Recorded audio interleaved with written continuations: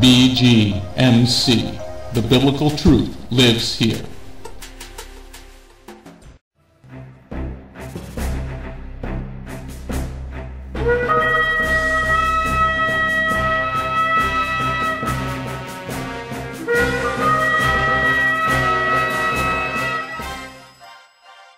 The ancient Hebrew scriptures foretold of the Anointed One, Yeshua HaMashiach. The Messiah Yeshua came to call the people back to the truth of His word and to follow that righteous path. Yeshua then called Jewish men to be His disciples, and after His death and resurrection, those Jewish men told the world about the Jewish Messiah. Now, after 2,000 years, Beth Goyim Messianic congregation has that same calling of those Jewish men, telling all people, both Jew and Gentile, about the proper ancient path, teaching the Route 66 King's Highway from Genesis through to Revelation, and how you need and can get back to the proper roots of the faith and a closer walk with God. Now, let's hear the message.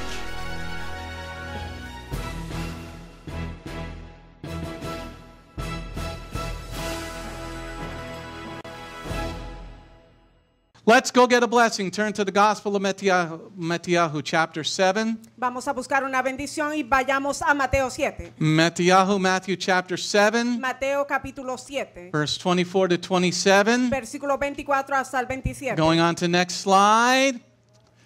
This is Messianic lesson number 764, the termite syndrome. Esta es la lección mesiánica 764, el síndrome de la termita. Messianic lesson number 764, the termite syndrome. Lección mesiánica 764, el síndrome de la termita. Going on to next slide, everything you hear today Todo lo que escuches hoy will be in English and in se Spanish. transmitirá en inglés y en español. Get ready to write. Alístense, prepárense para escribir Get ready to read. y para leer.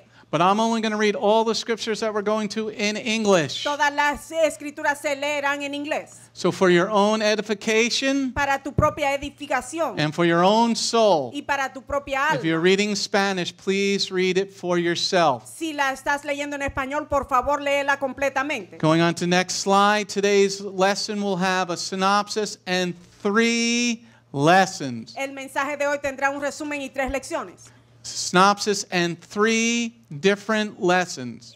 Resumen y 3 lecciones diferentes. I'm going to read it in English, and our good friend Elizabeth is going to read it in Spanish. Amén.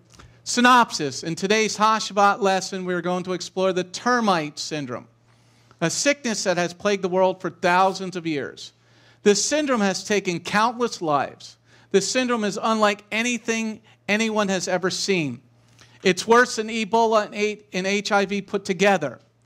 There's only one cure for it, and the only way to get rid of this horrendous, terrible, awfully painful sickness that takes your offspring, then it takes you, is with something that is perfectly pure. Find out about this new deadly termite syndrome and the cure on today's Remnant's Call HASHABBAT lesson from BGMC TV. Amén. El resumen dice: en esta lección de HASHABBAT de hoy vamos a explorar el síndrome de la termita, una enfermedad que ha plagado al mundo durante miles de años. Este síndrome ha tomado innumerables vidas. Este síndrome es diferente a todo lo que alguien haya visto. Es peor que Ebola y el SIDA juntos. Solo hay una cura para ello. Y la única forma de deshacerse de esta enfermedad horrible, terrible y espantosamente dolorosa que se apodera de tu descendencia y luego se apodera de ti, es con algo que es perfectamente puro. Descubre este nuevo y mortal síndrome de la termita y la cura en la lección de hoy de HASHABBAT, de él llamado a remanente BGMCtv. Going on to HASHABBAT lesson number 1. What is more valuable, beachfront or mountain property? Mattiyahu, Matthew chapter 7, verse 24 to 27. You are the one that has to do the work. Mishal, Proverbs chapter 29, verse 18. Do you have the vision? Amén. Primera lección de HASHABBAT dice: ¿cuál es más valiosa? ¿Una propiedad frente a la playa o una propiedad en la montaña? Mateo 7, del 24 hasta el 27. Tú tienes que hacer el trabajo. Proverbios 29, 18. ¿Tienes la visión? Going on to HASHABBAT lesson number 2. What is in their hearts? The termite syndrome. Yirmiyahu, Jeremiah chapter 17, verse 7 through 10. I test for termites, says Jehovah. Luke chapter 6, verse 45 and 46. Followers of Messiah, why do you not do what he says to do? First Yochanan, John chapter 3, verse 2 through 4. We must choose rock over sand by purifying ourselves. Bereshit, Genesis chapter 6, verse 5. We must choose the rock, for our hearts are... Amén. Segunda lección de HASHABBAT. ¿Qué está en sus corazones? El síndrome de la termita. Jeremías 17, del 7 hasta el 10. Yo pruebo a las termitas, dice Jehová. Lucas 6, del 45 hasta el 46. Seguidores del Mesías. ¿Por qué no hacen lo que él te pidió que hagas? Primera carta de Juan 2, del 2 hasta el 4. Debemos elegir la roca, no la arena, purificándonos a nosotros mismos. Génesis 6, 5. Debemos elegir la roca porque nuestros corazones son. Going on to HASHABBAT lesson number 3. Bringing the right supplies builds up. Removing those supplies destroys. Fixing the termite syndrome. Shemot, Exodus chapter 23, verse 12. And who?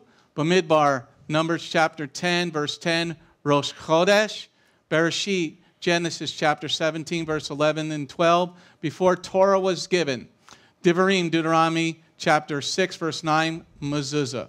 Amén. Tercera lección de HASHABBAT, trayendo los suministros adecuados, construye. Eliminar esos suministros destruye. Reparando el síndrome de la termita. Éxodo 23, 12. ¿Y quién? Números 10, 10. Rosh Chodesh. Génesis 17, del 11 hasta el 12. Antes de que se nos diera la Torah. Deuteronomio 6, 9, mezuzah. Amen. Let's go to Mattiyahu chapter 7. Matthew chapter 7, please. Vayamos a Mateo 7, por favor. We're going to look at verse 24 to 27. Veremos el versículo 24 hasta el 27. This section is called You are the one that has to do the work. Esta sección se titula Tú tienes que hacer el trabajo. Okay, Matthew chapter 7, verse 24 to 27. Mateo 27 del 24 hasta el 27. So everyone who hears these words of mine and acts on them will be like a sensible man who built his house on bedrock. The rain fell, the rivers flooded, the winds blew and beat against that house, but it didn't collapse because its foundation was on rock. But everyone who hears these words of mine and does not act on them will be like a stupid man who built his house on sand. The rain fell, the rivers flooded, the wind blew and beat against that house, and it collapsed, and its collapse was horrendous. Amen? Amen. You're saying, well, we've done this before. Tú te estarás preguntando que hemos traído esto anteriormente. Well, the Lord wanted to look at it again. Pero el Señor quiere echarle un vistazo a todo esto una vez más. But many times when you look at especially Messiah's words, Muchas veces cuando tú observas los dichos, las palabras del Mesías, it's like a diamond. es como un diamante. Each time you turn the diamond, it looks different. Cada vez que le das la vuelta al diamante se ve diferente. What we're going to learn today, Lo que aprenderemos hoy, this is the main point of the lesson. este es el punto principal de la lección. When you add the Lord's word into your life, what happens? Cuando tú añades la palabra de Dios a tu vida, ¿qué es lo que sucede? And when you subtract the words of the Lord out of your life, what happens? Y cuando tú quitas o le quitas a la palabra de Dios, la quitas de tu vida, ¿qué es lo que sucede? That's the key to this entire next 3 hours. Esa es la clave para las siguientes 3 horas. When you add the word of God to your life, what happens? Cuando tú añades la palabra de Dios a tu vida, ¿qué sucede? And it should be positive. Debiera de ser algo positivo. And when you subtract the Lord's word, his laws from your life, what happens to your life? Y cuando tú quitas las leyes, la palabra de Dios de tu vida, ¿qué le sucede a tu vida? So as we start today's HASHABBAT lesson with the words of Yeshua, Empezamos la lección de este HASHABBAT con las palabras de Yeshua. what we just read in Matthew, the Gospel of Mattiyahu, Matthew, Lo que acabamos de leer en el Evangelio de Mateo. when Yeshua said these words, Cuando Yeshua dijo estas palabras, it is important to remind everybody listening es importante recordarle a todos los que están escuchando that there was no New Testament, no Brit Hadashah. que no había nuevo pacto, nuevo testamento. See, when I'm listening to other preachers and I'm seeing what's out there, Cuando él escucha a otros predicadores y escucha lo que están llevando allá afuera, most people forget this point. la mayor parte de personas se le olvidan este punto. That when Yeshua was speaking, there was no Paul letters. Que cuando Yeshua estuvo hablando, las cartas de Pablo no estaban escritas. There was no New Testament written. Tampoco el Nuevo Testamento estaba escrito. But what we must understand, Pero lo que debemos de entender, when Yeshua was speaking, there was only the Tanakh, the Old Testament. cuando Yeshua estuvo hablando, solo existía el antiguo pacto, el Tanakh. And we know that the book of Isaiah was written because he read from the book of Isaiah in the synagogue. Sabemos que el libro de Isaías existía porque él abrió ese libro y leyó sobre él en la sinagoga. And when Yeshua was fighting the devil, Y cuando Yeshua estuvo luchando en contra del enemigo, when Yeshua the Messiah, what did he use to defeat the devil? ¿qué utilizó Yeshua para vencer al enemigo? Did he punch him in the nose? ¿Será que él lo golpeó en la nariz? Did he take the devil by the tail and swing him around and throw him down a hill? ¿O lo agarró por la cola y lo lanzó por un He defeated him with the word of the Tanakh. Él lo venció con las palabras del Tanakh. So when you use the word of the Tanakh, Cuando tú utilizas las palabras del Tanakh, now the Tanakh is the entire Old Testament. el Tanakh es el antiguo pacto completo. Yeshua shows by his example, Yeshua nos muestra con sus ejemplos by using these words in his life, que al utilizar estas palabras en su vida, he was able to defeat the most powerful demon that has ever been. él pudo vencer al demonio más poderoso que ha existido. But what if he were to subtract those words? Would he have defeated the devil? Pero que si él le hubiese quitado a esas palabras, ¿será que él hubiese vencido al diablo? If he would just go hand to hand with the devil, would he have won? Si él se hubiese unido al diablo, si se hubiese ido mano a mano con él, ¿será que él hubiese vencido? Maybe, maybe not. Quizás sí o quizás no. Because the devil was an angel, Porque el diablo, él era un ángel. and Yeshua was just a man at that point. Y Yeshua hasta ese punto era solo un hombre. Well, more than a man, he was God's son. Más que un hombre, él era el hijo de Dios. And he was able to walk on water, pretty Y cool. pudo caminar sobre las aguas. Eso fue algo muy bueno. But Yeshua didn't take a metal sword and kill the devil, did he? Y Yeshua no sacó una espada de metal y lo mató. He added the word of God into the battle. Él añadió a esta batalla la palabra de Dios. Let's write our first note. Vamos a escribir nuestra That's primera not on the nota. pages. No se encuentra en las páginas. Add the word of God to your battle with the devil. Añade la palabra de Dios a tu lucha con el diablo. Add the word of God to your battle with the devil. Añade la palabra de Dios a tu lucha con el diablo. Add the word of God to your battle with the devil. Añade la palabra de Dios a tu lucha con el diablo. Now, when Yeshua was fighting the devil, Ahora, cuando Yeshua estuvo luchando con el diablo, did he quote Plato or Socrates or Socrates? ¿será que él estuvo mencionando a Sócrates o alguno de estos sabios griegos? Because there's a lot of teachers out there that quote Plato and Socrates and all the philosophers. Hay muchos de esos predicadores que mencionan a esos grandes filósofos, a Platón, a Sócrates, a todos ellos. I like Socrates. A Rabino le gusta Because that's Sócrates. why I remember how to spell it. When you say Socrates, it's like, how do you spell it? ¿Cómo es que se Socrates. escribe? I learned that from Bill and Ted. Okay, stupid movie, but fun. Okay, so did Yeshua quote Plato? ¿Será que Yeshua estaba mencionando a Platón? To defeat the devil, did he use any philosopher? Para vencer al diablo, ¿será que él utilizó los dichos de algún filósofo? No, he added the word into the battle. No, él añadió la palabra de Dios a la batalla. Now, when Yeshua was battling the devil, Ahora, cuando Yeshua estuvo luchando con el diablo, did he quote the Talmud? ¿será que él mencionó el Talmud? Did he say Ramban says? ¿Será que él le dijo que Rambam mencionó algo? Did he say ¿O que dijo? Rashi says? ¿O que Rashi dijo algo? Did he tie a tefillin around his arm and said, "Ha, I've got the tefillin around my arm"? ¿Será que él se puso las filacterías y se las mostró? No, he never quoted the Talmud. No, él nunca mencionó el Talmud. When fighting the devil, did he quote any of the church fathers? ¿Será que él le mencionó a alguno de los padres de la iglesia? Because I hear a lot of people quoting the church forefathers. Él ha escuchado a muchos mencionando a aquellos fundadores de la iglesia. When Yeshua was fighting the adversary, Cuando Yeshua estuvo luchando con el adversario, he always used what was perfect. Él siempre utilizó lo que era perfecto. When Yeshua fought the adversary, he used what was perfect. Cuando él luchó contra el adversario, él utilizó lo que era perfecto. Okay, so let's now go back to verse 24. We're going to take this apart Vamos a desglosar esto. because when we add the word of God to our lives Cuando añadimos la palabra de Dios a nuestras vidas, and then we develop a firm foundation. ahí es cuando desarrollamos un fundamento, un cimiento firme. When you remove the word of God from your lives, Cuando remueves la palabra de Dios de tu vida, you're going to see what Yeshua calls you. verás cómo te llama Yeshua. Okay, so let's go back to verse 24. Vamos al versículo 24.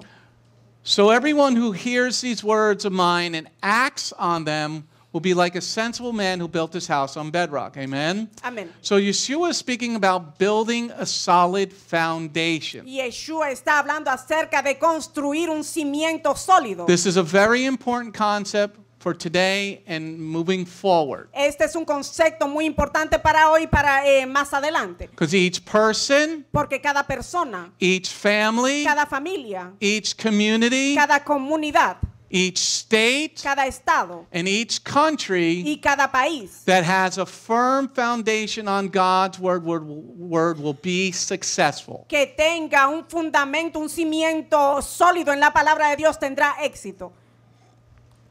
But Yeshua says here in Matthew 7 verse 24, Lo que Yeshua nos dice aquí en Mateo 7:24, you cannot only hear the word, but you must act on them. no es solo escuchar la palabra, sino actuar, ponerla en obra. Because if you just hear and you don't act on it, Porque si la escuchas solamente y no la pones por obra, then you're going to have a problem. vas a tener un problema. So what does the word act mean in Greek? ¿Qué significa la palabra ponerla por obra en el idioma griego? Because when you really want to know what the word means, Porque querrás saber el significado de esta palabra. since we don't have the Hebrew New Testament just yet, El Nuevo Testamento hebreo aún no lo tenemos. okay, we have the Greek Textus Receptus Tenemos las traducciones griegas. because it was translated from the Hebrew to the Greek. Fue todo eso traducido del idioma hebreo al griego. And to this day, we do still have the Textus Receptus. Y hasta este día tenemos las traducciones griegas. Greek is the second best language in the world El griego es el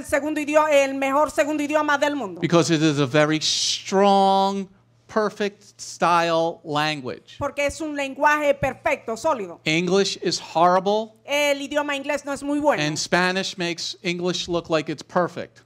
Y el español hace ver al inglés como si el inglés fuera perfecto. Because in Spanish, you have to use so many words to get to the point. En español hay que utilizar muchas palabras para hacer tu punto. And in English, some words can mean one thing and mean another thing. Y en el inglés una palabra puede tener múltiples significados. But in Greek and Hebrew, there's perfect and imperfect. Pero en el hebreo y en el griego hay perfecto e imperfecto. So let's read verse 24, and we're going to key on the word acts again. Vamos a enfocarnos en el versículo 24 y en la palabra hechos. So everyone who hears these words of mine and acts on them will be like a sensible man who built his house on bedrock. Amen? Amén. So in this first HASHABBAT lesson, we're going to be looking at acting. En esta primera lección de HASHABBAT vamos a estar viendo el poner por obra, en hacer. Why hechos. why was that word translated from the Hebrew? Porque esa palabra fue traducida del idioma hebreo. So I'm going to read the definition in English, and then Elizabeth's going to do it in Spanish. Vamos a las definiciones. Because acting, like, what is acting?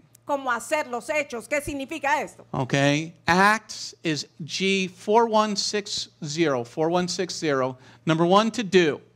Number 2, to act rightly, do well. Number 3, to carry out, to execute. Number 4, to celebrate, keep. Number 5, to make ready, and so at the same time to institute the celebration of Pesach.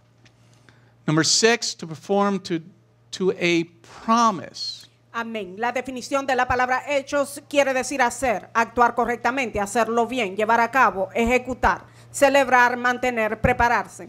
y al mismo tiempo instituir celebración de la Pascua, llevar a cabo una promesa. So let's take a look at definition number 2. Veamos la segunda definición. Number 2 is to act rightly and do well. Significa actuar correctamente, hacerlo bien. So in verse 24, En el versículo 24, Yeshua says, once you hear his words. Yeshua está diciendo que una vez que escuche sus palabras. Now remember Matthew 5 verse 18. Ahora recuérdense de Mateo 5:18. Yeshua said, not one jot or tittle will be missing from the law until heaven and earth pass away. Donde Yeshua dijo que ni una coma, ni una jota, ni una tilde de la ley pasarán hasta que el cielo y la tierra pasen. So if you just hear this but don't act on it, Si solo escuchas esto y no lo pones por obra. definition number 2 says, do well. La segunda definición dice hacerlo bien. So if you remove God's word, his laws from your life, Si tú remueves la palabra de Dios, sus leyes de tu vida. if you remove God's word from your life, Si tú remueves la palabra de Dios de tu vida, then you're not going to be doing well. no estarás haciendo las cosas bien. So Yeshua says, if you hear my words Yeshua dice que si tú escuchas sus palabras and you act on y las them, pones por obra, you will do well. harás las cosas bien, te irá bien. So let's write, acting on God's word means I will do well.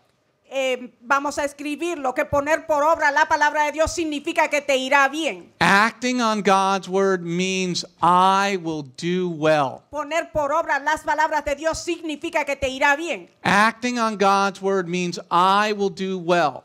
Poner por obras las palabras de Dios significa que te irá bien. And by acting on Y al them, ponerlas por obra, Yeshua is saying to build a strong foundation. Yeshua está diciendo que construyas un cimiento sólido, fuerte, Each person, a cada persona, each a family, cada familia, each community, a cada comunidad, each state, a cada estado. and each country must act on the word of God. Cada país o todo país tiene que actuar por medio de la palabra de Dios. And that means the laws, the 613 laws. Y eso significa las 613 leyes. If you add them to your family, Si tú añades todo esto a tu familia, if you add them to the si community, las añades a tu comunidad, if you add them to your state that you live in, si las añades al estado en el cual vives, if every country would start doing these laws, si todos los países empezaran a poner por obra estas leyes, Yeshua says you will do well. y Yeshua está diciendo que te irá bien. Okay, definition number 3, Tercera definición. to carry out, to execute. Quiere decir llevar a cabo, ejecutar. Not to kill, but to do what it says. No ejecutar para matar, sino para hacer lo que se te dice. So to build a strong foundation, Para construir un cimiento fuerte. you cannot just listen to this lesson. No es solo oír esta lección. You must apply the lesson to your life. Debes de aplicar la lección a tu vida. To build a strong foundation, Para edificar, para construir un cimiento sólido. we must all execute Jehovah's laws in our lives. Todos debemos de ejecutar la palabra de Dios en nuestras vidas. To build a strong foundation, Para edificar un cimiento fuerte. it starts with one person.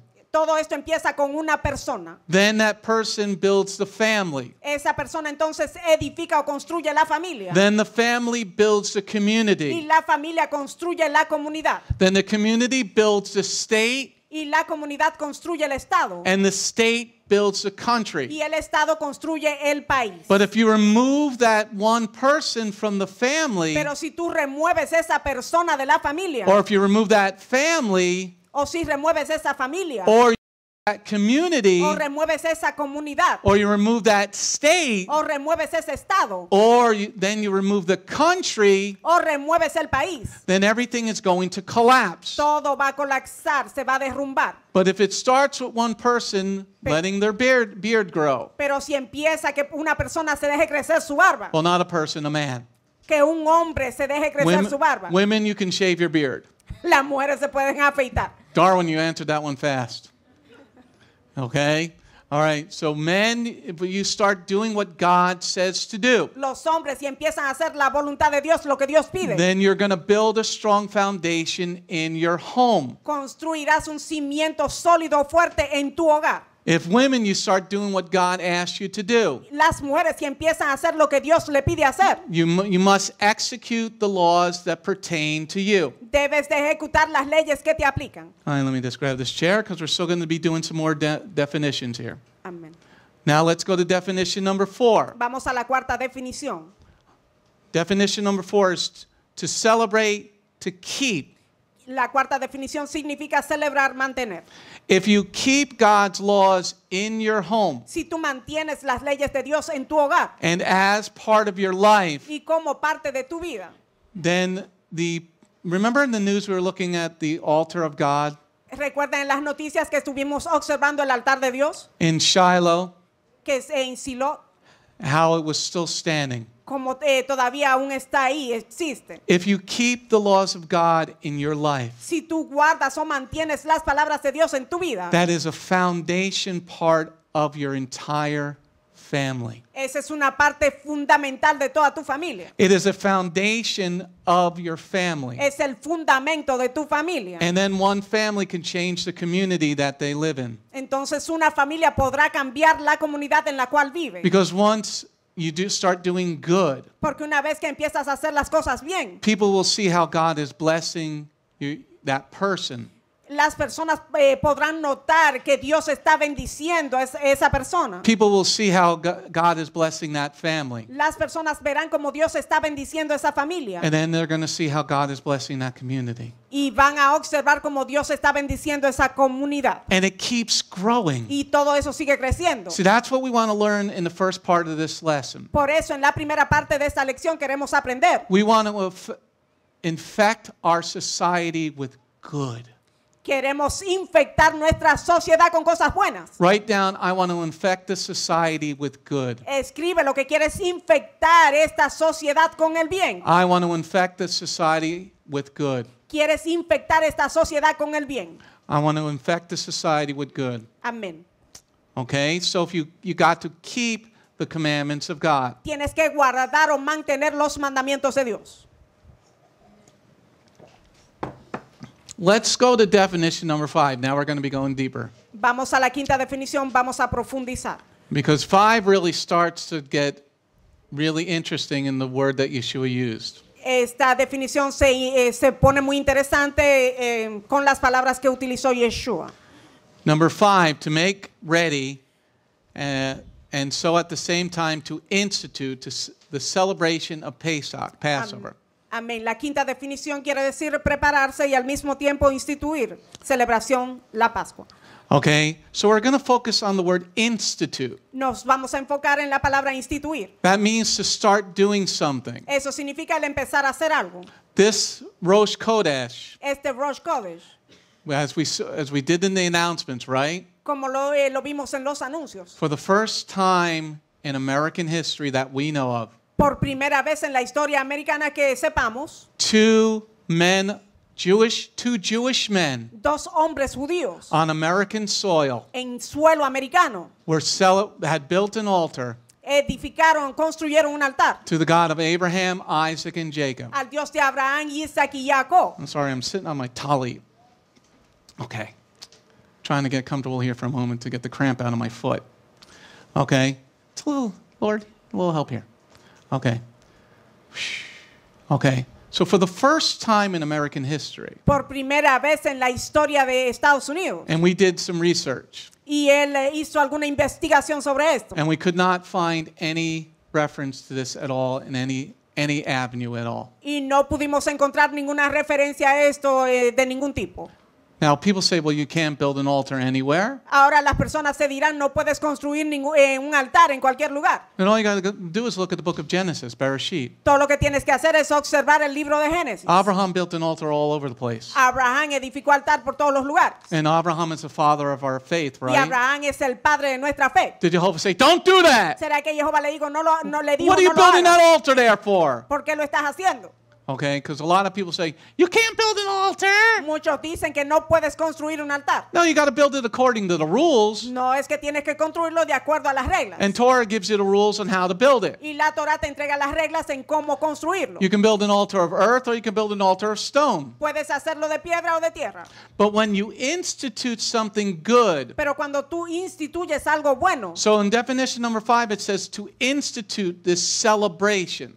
la quinta definición nos dice instituir la celebración. When you institute this celebration of the Rosh Chodesh Cuando tú instituyes esta celebración de Rosh Chodesh and you add God into that community, y tú le añades a Dios a esa comunidad, Jehovah says, I will bless that community. I will bless that home.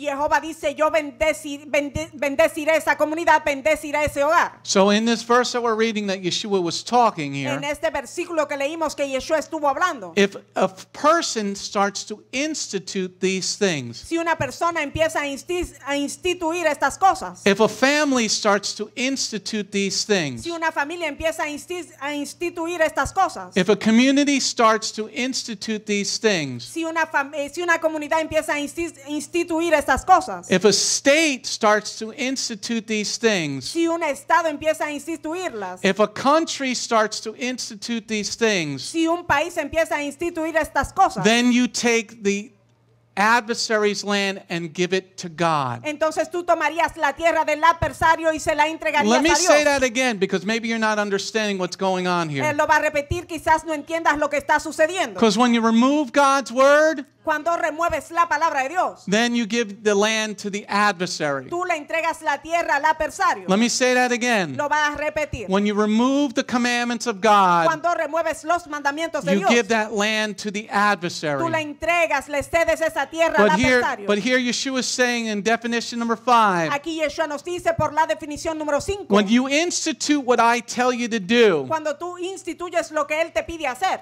you will build a strong foundation for that person, construirás un cimiento, un fundamento sólido para esa for persona, that family. para esa familia. How many people want a stronger family? ¿Cuántos quieren una familia más How many fuerte? people want a strong family? ¿Cuántos quieren una familia Then you fuerte? got to bring the word of God into your house. You got to institute his laws. Tienes que traer la palabra de Dios a tu casa, tienes que instituir las leyes de Él. Now let's look at definition number 6. Veamos la sexta definición. To perform to a promise. Dice llevar a cabo una promesa. So Yeshua used the word act. Yeshua utilizó la palabra poner por obra, hacer. It is not enough just to hear the word of Jehovah Elohim. No es lo suficiente el solo escuchar la palabra de Jehová Elohim. In definition number 6, it says you have to perform what it tells you to do. La definición número 6 dice que tienes que llevar a cabo lo que se te dice. And by doing that, you will build a strong foundation for your life. Y al hacer esto, tú edificarás o construirás un cimiento sólido para tu vida. Now let's look at verse 24 again, please. Veamos el versículo 24. Anybody interested in this lesson? ¿Están interesados Or en should esta I just end lección? it now? Okay. Matthew 7, verse 24. Mateo 7, 24. So everyone who hears these words of mine and acts on them will be like a sensible man who built his house on the bedrock. Amen. The word of Elohim and the materials. La palabra de Elohim y las materias, los materiales. So you have the word. Tienes la palabra. Yeshua says, here's the word. Y Yeshua está diciendo que escuchan la palabra. The word is the word of God or the word of Elohim. Estas palabras es la palabra de Dios o la palabra de Elohim. And the word of Elohim is your materials that you're going to use. Y la palabra de Elohim son los materiales que vas a utilizar. Okay, because you have the foundation, which is Yeshua, the rock. Tienes el cimiento que es Yeshua, él es la roca. Now, the materials you're going to use is the word of God. Ahora los materiales que vas a utilizar es la palabra de Dios. The tools that you're going to use Y los instrumentos, las herramientas que vas a usar for building on a strong foundation para edificar sobre un cimiento fuerte o sólido is the word of Elohim. es la palabra de Elohim. But if you're like most of the body that says we don't need the Old Testament anymore, Pero si tú eres como la mayor parte del cuerpo, los cuales dicen que no necesitamos más el Antiguo Testamento, then you remove the word of God from your life entonces has removido la palabra de Dios de tu vida. And you remove the materials that you need to use to build your house. Y has removido los materiales que necesitas para construir, edificar tu casa. So for a strong society Para una sociedad fuerte, and a strong family, para una familia fuerte, or even an individual, o para un individuo, to be prosperous, para que sea próspero, you need materials to be prosperous. tú necesitas materiales para ser próspero. If you don't got anything to sell, you ain't going to be prosperous. Si no tienes nada para vender, no serás próspero. Because then you got to sell yourself, and that's called prostitution. Tendrás que venderte a ti mismo y eso se llama How prostitución. many people want to be prostitutes? ¿Cuántos quieren ser How much? prostitutas? How much? How much? You don't want to be prostitute? ¿Cuántos quieren prostituirse? You don't want to be prostitute with that bow tie? No. You no can sé come qué. up to car and say you want a date. No, Shadrach, Meshach, no. Where's Carlito? He's high. Get over here. Get over here with the men. Come on now. Get over there with the, sit next to Zoriel. All right. See, to be prosperous in your life and not to be a prostitute, Para ser próspero en tu vida y no ser una prostituta o prostituirse. you need materials to build your house. Necesitas los materiales para construir tu casa. So you can have a foundation, which is Yeshua, the rock. Puedes tener el cimiento que es Yeshua, la roca. But rocks get slippery. Pero las rocas, las piedras se ponen Anybody resbalosas. try going to the ocean ¿Alguien ha tratado de ir al mar and you try to stand on the y rocks? tratas de pararte en una roca? How many people have ever fallen off the rocks? ¿Cuántos se han caído de la roca? Boy, did that hurt. Eso duele mucho. So you need something to attach yourself to the rock. Necesitas algo que te pegue a esa roca. Let's say that again. Lo va a repetir. You need something to attach yourself to the rock. Tú necesitas algo para que te pegue a esa roca. You need something to attach yourself to the rock. Algo que te mantenga firme a esa roca. Because if you don't have anything that's going to attach yourself to the rock, Porque si no tienes nada que te pegue a esa roca, then one big wave is going to come and it's going to wash you into the ocean. vendrá una ola grande y te arrastrará hasta el océano, hasta el Okay, mar. so but Yeshua says in verse 24, Pero Yeshua nos dice en el versículo 24, you must act on the word of Elohim. dice que tienes que actuar, tienes que poner por obra You- la palabra de now, Elohim. definition number 6 meant what? ¿Qué significa la sexta definición? You got to perform the word of Elohim. Dice que tienes que llevar a cabo la palabra de Elohim. Not just parts of it, but all of it. No parte de ella, sino toda. Okay, so verse 24 says you must act on the word of Jehovah Elohim, El versículo 24 dice que tienes que poner por obra la palabra de Elohim. because Yeshua is going to bring salvation, Porque right? Yeshua traerá salvación, Because ¿verdad? that's what his name means. Yeshua means salvation. Eso es lo que significa su nombre, significa salvación. But now the next part he says in verse 24 Pero la siguiente parte que nos dice él en el versículo 24 is something only you can do for your soul. es algo que solo tú puedes hacer por tu alma. You must act on the word of God. Tienes que hacerla, tienes que poner por obra la palabra de Dios. That's why Yeshua also said in Yochanan 3, Por eso Yeshua dijo en Juan 3. in John chapter 3, that you must be born again. En Juan 3 dice que tú tienes que nacer de nuevo. Tina cannot be born again for her son Carlito. Tina no puede nacer de nuevo para su hijo Carlito. You, Shadrach, Meshach, and Abednego, Los jóvenes hebreos allá. you have to choose it for yourself. We all have to choose that for ourselves. Nosotros tenemos que elegir esto para nosotros mismos.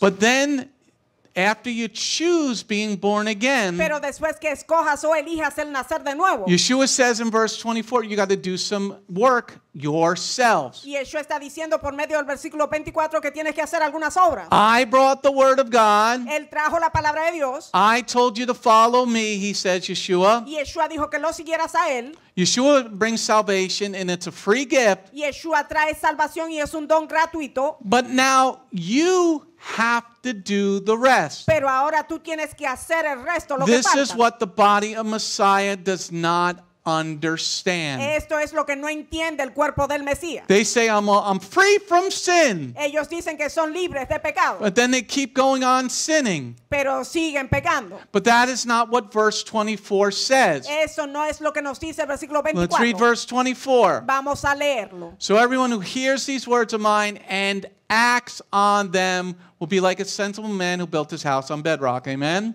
Amén. So you can't just hear the word of God. No es solo el oír la palabra de Dios. Each individual must do the acting for themselves. Cada individuo tiene que hacer la obra, ponerla por obra por sí mismo. And you must act on the 34 categories of God's law Tienes que actuar en las 34 categorías de las leyes de Dios to be a sensible person. para ser una persona sensata.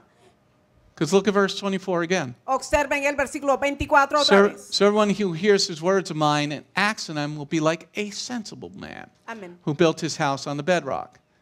Okay? So here, if you just hear the law, Aquí solamente si escuchas la ley, if you hear the 34 categories si escuchas las 34 categorías and you act on them, y las pones por obra, then Yeshua says you're a sensible person. entonces Yeshua está diciendo que eres una persona prudente. And now verse 24, Ahora el versículo 24. Yeshua says, I will also give you the tools. Yeshua también está diciendo que te entregará las herramientas. How does he say that? ¿Cómo es que está diciéndonos esto? Because he says you're hearing his words. Porque él está diciendo, tú estás escuchando mis palabras. I'm going to give you the tools. Yo te entregaré las herramientas. Now we talked about him fighting the devil earlier, right? Ahora hablamos de que él estuvo luchando con el diablo. What tools did he use? ¿Qué herramientas utilizó él? Since he's the rock, what tools did he use? Como él es la roca, ¿qué herramientas utilizó? He used those non-slip shoes, right? Él utilizó zapatos que no resbalan. You use those swimmy shoes so you don't slip on the rock. Sí, esas zapatillas para nadar, para He, que no he used a resbalen la good roca. he used a good chancleta. Sí, una chancleta muy buena. Now what tools did he use? ¿Qué herramientas utilizó él? Most of the time he used the Torah La mayor parte del tiempo utilizó la Torah. and he used Psalm 91 Utilizó el Salmo 91. because the devil quoted Psalm 91. You will not let your feet hit the rock. El diablo le mencionó el Salmo 91. So Yeshua says, if you hear the word of mine, I'm going to give you the tools. Y Yeshua está diciendo, si escuchas mis palabras, te entregaré las herramientas. But the rest is up to you. Pero el resto de las cosas depende de ti. You have to add those things to your life. Tienes que añadirle tienes que añadir estas cosas a tu vida. Now let's look at verse 24 again. Veamos el versículo 24 otra vez. So everyone who hears the words of mine and acts on them will be like a sensible man who built his house on bedrock. Amen? Amén. Now in verse 24, let's take another look at this. Veamos el versículo 24 de otra forma. He says in verse 24, Yeshua the Messiah says, Yeshua el Mesías dice en el versículo 24 that this foundation that is solid que este cimiento que es sólido requires work that each person must do. requiere trabajo que cada persona debe de hacer. Brian, I can't do the work for you. El rabino no podrá hacerlo por ti. Javier, I cannot do the work for you. El rabino no podrá hacer el trabajo por ti. My job as a rabbi is to give you the tools. Su trabajo como rabino es entregarte las herramientas. Moses, Fausto, I can't do it for you. A los hermanos, él no lo puede hacer por ti. Ladies, I can't do it for you. Las damas, el rabino no lo puede Sandra, hacer por I ti. can't do it for you. No lo puede hacer. I can tell you what a good wife is supposed to be scripturally. Él te puede decir cómo debe ser una buena esposa, escrituralmente hablando. And I can tell you what a good grandmother is supposed to be like. Y cómo debe ser una buena abuela. But I'm not going to come to your house and make you be a good grandmother to David. Pero él no irá a tu casa a decirte que se hace And una little buena, Batman. Where's Batman? una Oh, buena Batman. abuela. With the pagans. Okay? So I can't do it for you. Él no puede hacer la obra por ti. So Yeshua says, here's the word of God. Y eso está diciendo, aquí está la palabra de Dios. Here's the tools and here's the materials. Aquí está la herramienta y aquí están los materiales. Now you got to build your house. Ahora tú tienes que construir tu casa. Now the tools and the materials is going to be for a good neighborhood and a good house. Ahora las herramientas y el material va a ser para un buen barrio, para una buena casa. But verse 24 says you got to do it for yourselves. El versículo 24 nos dice que debes de hacerlo por ti mismo. Now some people are hard workers. Ahora algunas personas son de buenos trabajadores.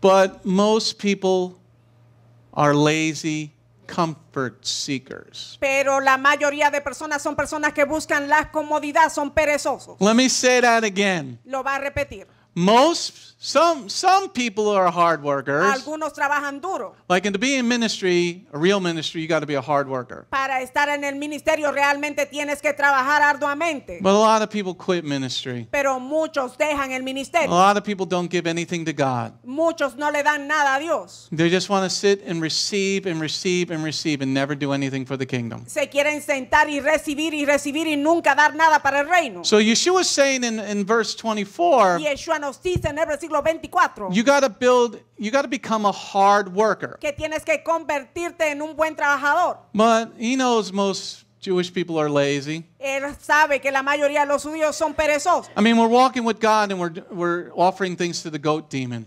Ellos estuvieron caminando con Dios y le ofrecieron sacrificios al becerro, It's like goat, al chivo. to the al goat demonio. demon, which turns out to be the Muslim God. Sí, el demonio que es un chivo, un cabrito, ese es el Dios musulmán. See, Satan doesn't change. He just puts on a different mask. Satanás no cambia, solo se cambia de máscara. In the Torah, we're walking in the desert with Jehovah Elohim and Yeshua. En la Torah estuvimos caminando por el desierto con Jehová Elohim y con Yeshua. And some people are offering their offerings to Jehovah Elohim. Algunos le estuvieron haciendo sacrificios a Jehová Elohim. But there were some people offering their offerings to the goat demon. Pero hubo otros que le entregaron esos sacrificios al demonio cabrito. Islam offers their same sacrifices to the goat demon. Y el Islam le ofrece los mismos sacrificios a este demonio cabrito. Study history and you see how Satan turned into the Muslim God. Estudien la historia y verán cómo Satanás se convirtió en este Dios musulmán. But back to verse 24, Pero de vuelta al versículo 24, Yeshua says if you want a firm foundation, you got to be a hard worker. y Yeshua está diciendo que si quieres un cimiento sólido tienes que ser un buen trabajador. The master rabbi, Yeshua, El rabino experto Yeshua said if you're willing to do the hard work dice que si estás dispuesto a hacer el trabajo duro que se requiere of acting and building on the perfect. de actuar y de edificar o construir en lo perfecto. Now, what is perfect? Ahora, ¿qué es lo perfecto? Remember, there was no New Testament. Recuerden, no había Nuevo Testamento. Remember, Yeshua's saying this, and there's no New Testament. Recuerden, él está diciendo esto y no había Nuevo Testamento. So the Tanakh is the perfect. El Tanat es lo perfecto. If you're willing to do the work to build a hard, solid foundation, Si estás dispuesto a hacer el trabajo para construir un cimiento sólido y fuerte, you're going to be blessed. tú vas a ser bendecido. Because we have promises in two parts of the book of Devarim. Porque tenemos promesas partes del libro de Deuteronomio. In Devarim 28, verse 1 through 14, En Deuteronomio 28 del 1 hasta el 14. said if you're willing to put the word of God into your lives, Dice que si estás dispuesto a poner la palabra de Dios en tu vida, if you're willing to put the word of God into your lives, si estás dispuesto a poner la palabra de Dios en tu vida, you might have to wait, but while you're building, quizás tendrás que esperar, pero mientras construyes, but blessings will come eventually. las bendiciones vendrán eventualmente. See, that's what some people don't understand. Eso es lo que algunos no entienden. I want my blessings and I want my blessings now. Quiero mis bendiciones y las quiero ahora. But the Lord knows if you got your blessing real quick, El Señor sabe que si recibes tus bendiciones rápido, you're going to blow it later on. lo vas a malgastar más adelante. So Jehovah knows the end from the beginning. Jehová conoce el principio del final. He knows if he give you everything right now, Él sabe que si te lo entrega todo ahora, you're just going to just walk away from him 2 weeks from now. te alejarás de él dentro de unas 2 semanas. Desde But ahora. Yeshua says you got to build on a firm foundation. Y Yeshua está diciendo que tienes que edificar en un cimiento sólido. Yeshua says you got to build on the perfect. Tienes que edificar en lo perfecto. But you have to be willing to do the hard work of digging into that foundation. Tienes que estar dispuesto a hacer el trabajo para excavar hasta llegar a ese cimiento. Now you got to act on the words. Tienes que llevarlo a cabo, tienes que actuar o poner por obra la palabra. See, if you don't act on the words, Si no pones por obra la if you don't palabra, act on what is perfect, si no actúas en lo que es perfecto, you're not going to have anything to grab on when troubles come. no tendrás nada que aferrarte cuando vengan los problemas. Now let's go to the promise in the next verse. Vamos a la promesa que se encuentra en el siguiente versículo. Let's see how we make if we make a solid foundation. Vamos a ver si hacemos un cimiento sólido. Let's see what it says in verse 25. Vamos a ver lo que nos dice el versículo 25. Now let's move to Matthew 7, verse 25. Vamos a Mateo 7, 25. The rain fell, and the rivers flooded, The winds blew and beat against that house, but it didn't collapse because its foundation was on rock. Amen? Amén. So here you get the promise in the next verse. Aquí recibes la promesa en este versículo. Not just in Leviticus 26 and Deuteronomy 28. No solo en Levítico 26 y Deuteronomio 28. Yeshua says if you act on the words of God, Yeshua dice que si tú pones por obras la palabra de Dios, when you build your foundation cuando construyas o edificas tu cimiento with the tools that Jehovah gives you, con las herramientas que Jehová te entrega, and the Jehovah Elohim will provide the tools if you're looking at the right store. y Jehová Elohim te proveerá con esas herramientas si estás viendo en la tienda correcta. If you're looking at Home Depot to get your tools for your spirit life, it's not going to be there. Si estás buscando esto en una tienda por departamento para construir algo espiritual, no lo lograrás. If you're going to Amazon.com to get your tools for your spirit life, it's not going to be there. Si te vas a Amazon a comprar las herramientas para tu vida espiritual, estás en el lugar equivocado. If you're going to Walmart to get your tools, you shouldn't be getting tools from Walmart O si anyway. te vas a Walmart, una tienda por departamento, no Because everything deberías at Walmart is cheap stuff. todo en Walmart son cosas baratas. Anybody ever buy a pair of shoes from Walmart? ¿Se han comprado zapatos de esa tienda? Like 2 weeks later, you're walking on your bare feet Y en again. 2 semanas estás descalzo otra vez. Okay, anybody buy a pair of pants from O Walmart? pantalones. 3 weeks later, they fall apart in the washing machine. Se gastan fácilmente. Okay? All right, so you're not going to be getting good stuff from Walmart. No vas a estar comprando cosas buenas si las compras ahí en Walmart. But you are going to get something that's going to last forever from the Torah. Pero de la Torah sí vas a obtener algo que permanece para Do siempre. I have an o dura amen para for siempre. Amén. Amen? Amen. So when you build your foundation, your life with the tools Elohim provides, Cuando edificas tu cimiento, tu vida con las herramientas que Dios provee. what does Yeshua promise? ¿Qué promete Yeshua? Look at verse 25. Miren el versículo 25. The rain fell, the rivers flooded, but the winds blew and beat against the house, but it didn't collapse because its foundation was on rock. Amen? Amén. Yeshua says if you dig into the foundation, Yeshua dice que si tú excavas hasta el cimiento, if you use the tools and the equipment that he gives you, si utilizas el equipo, las herramientas que Él te provee, Yeshua promises that when the storm comes, Yeshua promete que cuando venga la tormenta, when the river floods, cuando venga la lluvia, o when the tornado comes, cuando venga el tornado, when all these trials come in the physical, cuando todas estas pruebas vengan en lo físico, but more in the spiritual, pero más en lo espiritual, because you have this foundation porque tienes ese cimiento and you acted on y them, porque actuaste sobre you él, instituted God's laws into your life, instituiste la palabra de Dios en tu vida, you won't collapse as a person, no te derrumbarás como persona, you won't collapse as a family, no te derrumbarás como familia, you won't collapse as a community, no te derrumbarás como comunidad, you won't collapse as a state, no te derrumbarás como estado, and most importantly, your country will not collapse. y más que todo tu país no caerá, no se derrumbará. How many people want America to collapse? ¿Cuántos quieren que Estados Unidos caiga? If you do, go back to your own home Si country. quieres que caiga, vete a tu país. Because you came here because your country was collapsing. Porque tú viniste aquí porque tu país se está derrumbando. If your country was prosperous, Si tu país hubiese sido próspero, nobody is leaving a prosperous nation. nadie dejaría una nación próspera. Okay? Nobody is leaving South Korea. They like it. It's a prosperous nation. Nadie está dejando Corea del Sur, les gusta, es próspero. But why do we have so many Mexicans here? Pero ¿por qué tenemos tantos mexicanos en este país? Because people don't have the Word of God. Porque las personas no tienen la palabra de Dios. They have the foundation of Jesus. Tienen el fundamento de Jesús, But they don't have the tool of Torah. pero no tienen las herramientas de Torah. Their families don't have it. Sus familias no la tienen. Their community doesn't have it.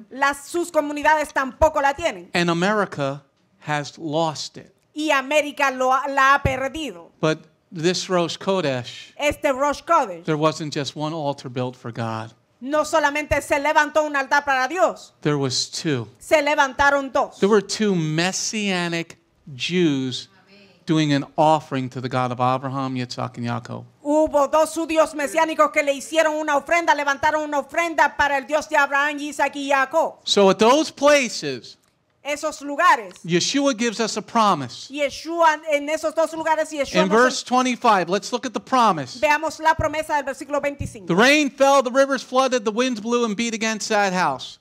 but it didn't collapse because its foundation was on rock. Amen? Amén. Because your foundation is on the rock. Porque tu fundamento, tu cimiento está sobre la roca. Because you acted on the word of God. Porque pusiste la palabra de Dios por obra. You instituted His commandments in your life. Instituiste sus mandamientos en tu vida. Yeshua is promising that when your country collapses, Yeshua está prometiendo que cuando tu país caiga, it won't collapse. dice que no caerá. Now, why? How can I say that? ¿Cómo puede el rabino decir esto? How can I say that? ¿Cómo él puede decir esto? Because in Bereshit 19, what happens in Bereshit, Genesis 19? ¿Qué fue lo que sucedió en Génesis 19? Well, actually, the conversation takes place in Genesis 18. La conversación tuvo su lugar en Génesis 18 realmente.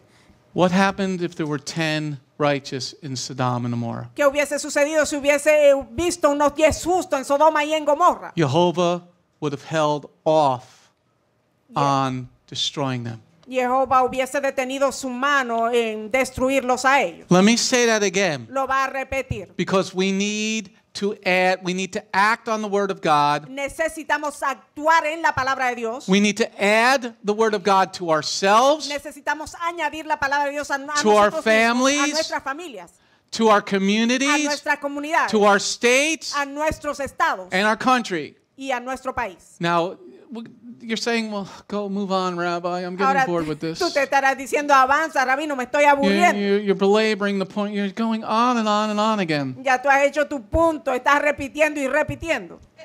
No, the Lord gave the message. El Señor fue que entregó el mensaje. Now, I'm only on page 5. Él está en la página 5. When I sat down to lunch, Cuando él se siente en el almuerzo. at 1:30 on Fridays, I take a break from the lesson. Cuando él se sentó el día viernes, And I sit down to have lunch with my wife. él se sentó a almorzar con su esposa.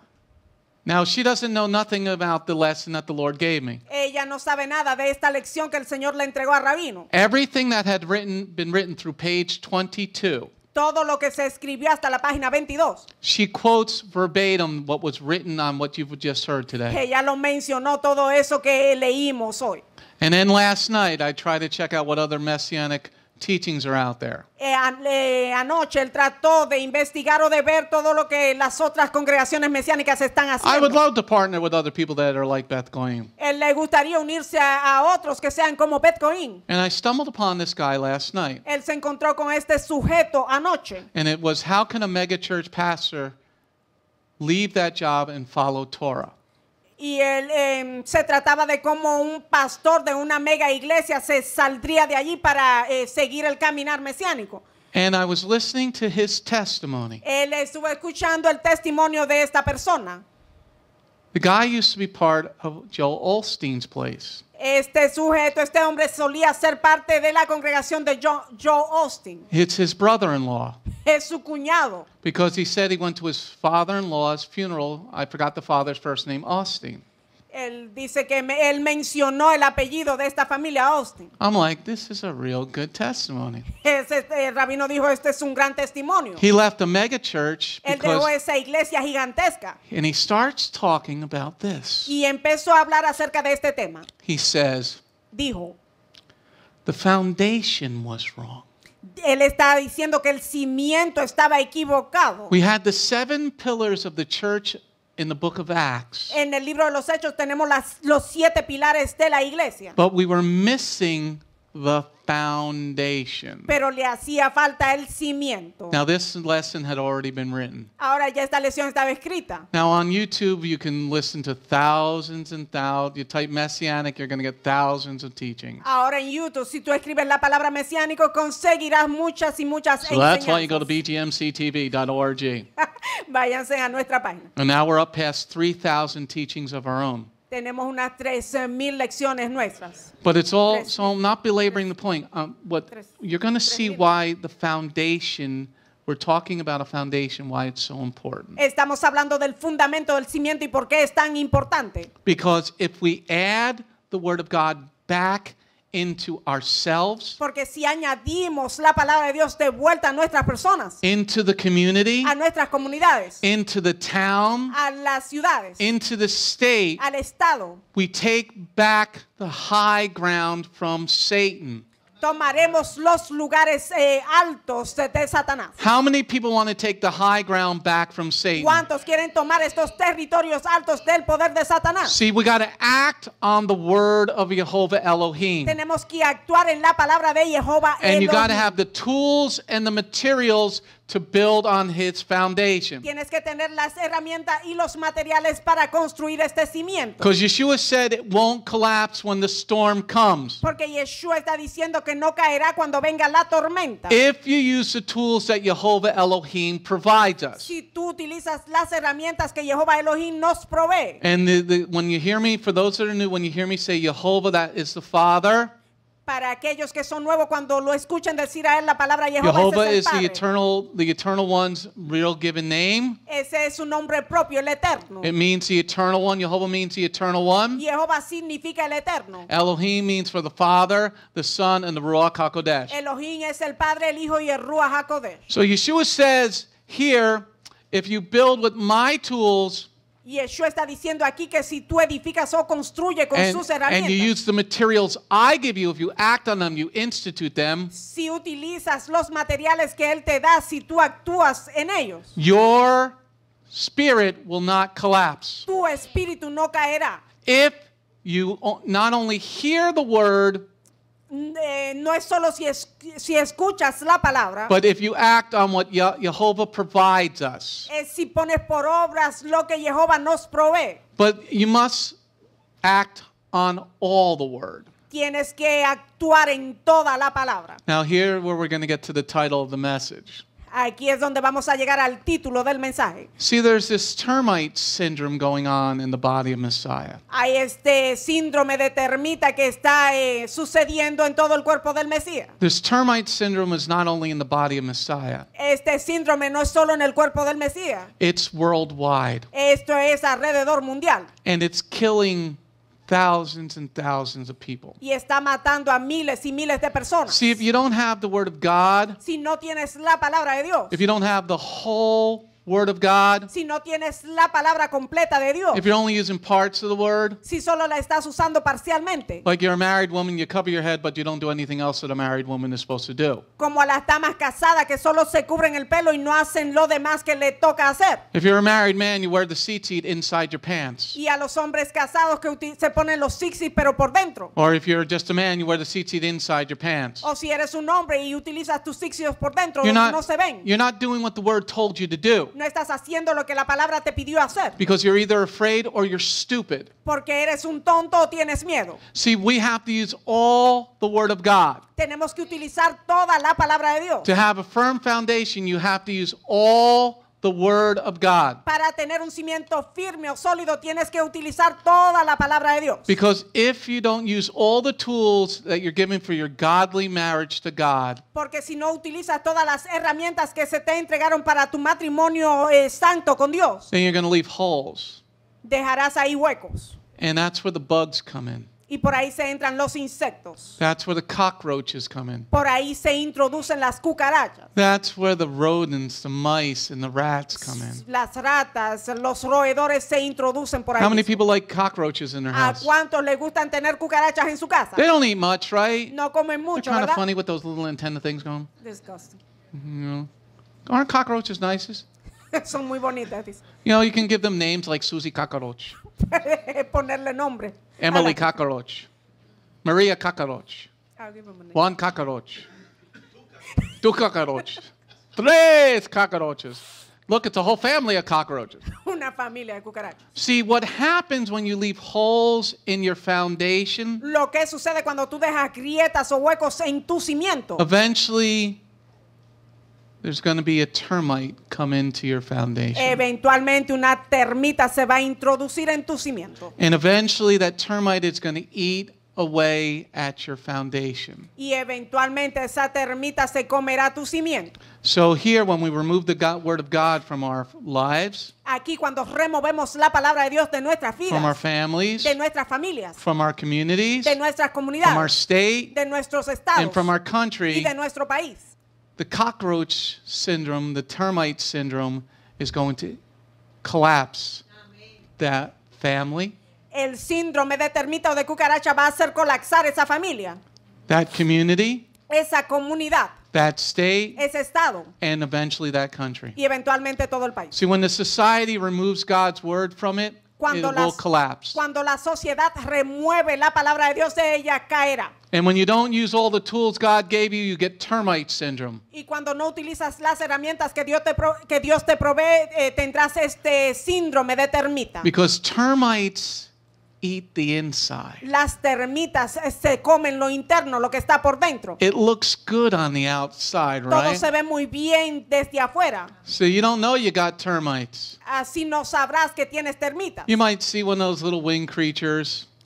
Quizás verás una de estas criaturas que tienen alas. And then one day, Y un día, your house, tu casa, your barn, tu granja, your life tu vida, has a major storm. le viene una tormenta mayor o grande. And you didn't know you had termites. Y tú no sabías que tenías termitas. So here you thought your house was strong. Aquí tú pensaste que tu casa era fuerte. You thought your barn was strong. Pensaste que tu granja, tu You almacenamiento. thought your life was strong. Tú pensabas que tu vida era fuerte. And the termites had been eating the inside of your home. Y las termitas estuvieron comiéndose lo que estaba dentro de tu And casa. then a big storm comes to your life. Luego viene una gran tormenta a tu vida. And all of a sudden, because you didn't know that the termites that were in your brain, Y de repente, porque no te diste cuenta que las termitas estaban ahí en tu you had mente, termite syndrome and you didn't even know it. tenías el síndrome de la termita y ni te diste And all of cuenta. a sudden, this big storm comes, Fausto. Y de repente viene esta gran tormenta. And you thought your house was strong. Y I'm tú Fausto. pensabas que tu casa era fuerte. I'm Moses. I can part the water. Moisés que puede partir las aguas. I'm Javier. I'm Brian. I'm Carlito. Amén. I'm Zuriel. I forget you. I'm David. My name means I'm a strong warrior. I'm David. Soy un gran guerrero, soy David. But you got termites all inside you. Pero tienes termitas en tu interior. Because you didn't build your house on the firm foundation, the whole foundation. Porque no construiste tu casa en un cimiento firme, sólido. Why does it collapse? ¿Por qué cae? Because your foundation was weak. Porque tu fundamento era débil. It had gaps in it. Tenía grietas. And when you got gaps in your Y foundation, cuando tienes estas grietas en tu cimiento, when you got gaps in your cuando foundation, tienes grietas en tu cimiento, Felix, the unclean things of the world get inside. las cosas impuras del mundo se van a introducir. A snake can slip into a little crack. Si una serpiente, una culebra puede entrar por esa pequeña grieta. If you don't use all the tools of God, Si no utilizas todas las herramientas de Dios. Zuriel, Carlito, nice socks.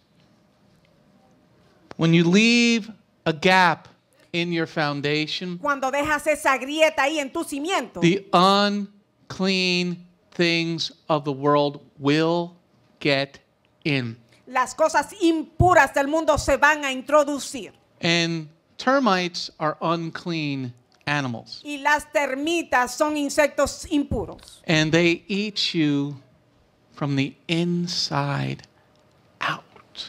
Ellas te devoran por dentro. But Yeshua said in this part, the beginning part we just read, Pero Yeshua dijo en la parte inicial que acabamos de leer, if you not only hear his word, que si solo no escuchas sus palabras, but you must act on his word. que no es solo escuchar sus palabras, sino actuar, ponerlas por obra. But Yeshua said if you act on some of his word, no, he didn't say that. ¿Será que él dijo que si actúa solo en parte de sus palabras? He No, él no said dijo eso. you got to act on all of his word. Él dijo que fue en toda su palabra, tienes que ponerla And por obras. remember, Yeshua and the Father are echad. They are one. Recuerden, Yeshua y el Padre son ellos son uno. This is what the body of Messiah does not understand. Esto es lo que no entiende el cuerpo del Mesías. And the world really doesn't understand. Y el mundo realmente no lo entiende. So let's look at verse 26 and 27 again. Veamos el versículo 26 y el 27. 26, Matthew 7, verse 26 and 27. Anyone getting anything so far? Amén. Don't worry. You're going to see the point in a little while. Verás el punto que vamos a hacer dentro de un momento. But everyone who hears the words of the mine and does not act on them will be like a stupid man who built his house on sand. The rain fell, the rivers flooded, the wind blew and beat against that house, and it collapsed, and its collapse was horrendous. Amen? Amén. Now, Yeshua said in verse 24 Ahora Yeshua nos dice en el versículo 24 that a man built his house on a solid foundation after hearing the word. que un hombre después de escuchar la palabra edificó su casa sobre la roca. But now let's key on the word everyone. Vamos a enfocarnos ahora en la palabra todos. In verse 26, we have the word everyone. En el versículo 26 tenemos la palabra todos. Let's see what the word everyone means. Vamos al significado de esta I'm palabra. going to read it in English and Elizabeth's going to do it in Spanish. Amén. Everyone is G3956. It means number one, individually. Number two, each, every, any, all, everyone, all things, everything. Number three, collectively. Amén. La definición para la palabra todos quiere decir individualmente, cada, todo, cualquiera, todos, completo, cada uno, todas las cosas, todo, colectivamente. Okay, so let's take a look at definition number one. Veamos la primera definición. Individually. Dice individualmente. So Yeshua now is turning his focus back to individual and as a collective. Y Yeshua ahora está volviendo su enfoque a lo que es individual o colectivo. Because we're part of one big society. Porque somos parte de una gran de una sociedad grande. So we are individuals, Somos individuos, but look at definition number three. pero vean la tercera definición. We make up a collectively.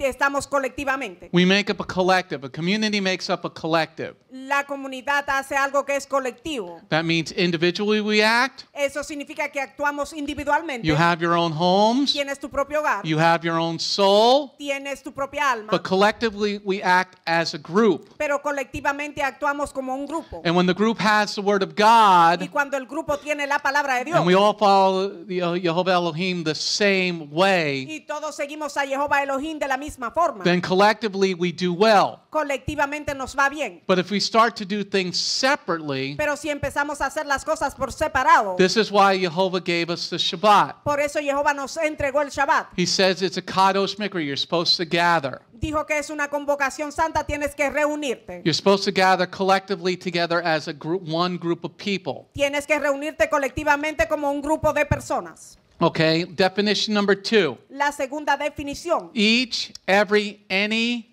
all, the whole. Everyone, all things, everything. Dice cada todo, cualquiera, todos completo, cada uno, todas las cosas, todo. So here we look at the whole as in a group. Aquí vemos todo como un grupo completo. When a group or a community Cuando un grupo o comunidad removes the word of God, remueven la palabra de Dios, when a group or community removes the laws of God, cuando un grupo o comunidad remueven las leyes de Dios, it starts individually. esto empieza individualmente. So one family Una familia stops teaching their offspring, que deja de enseñarle a su descendencia, a sus pequeños, not children.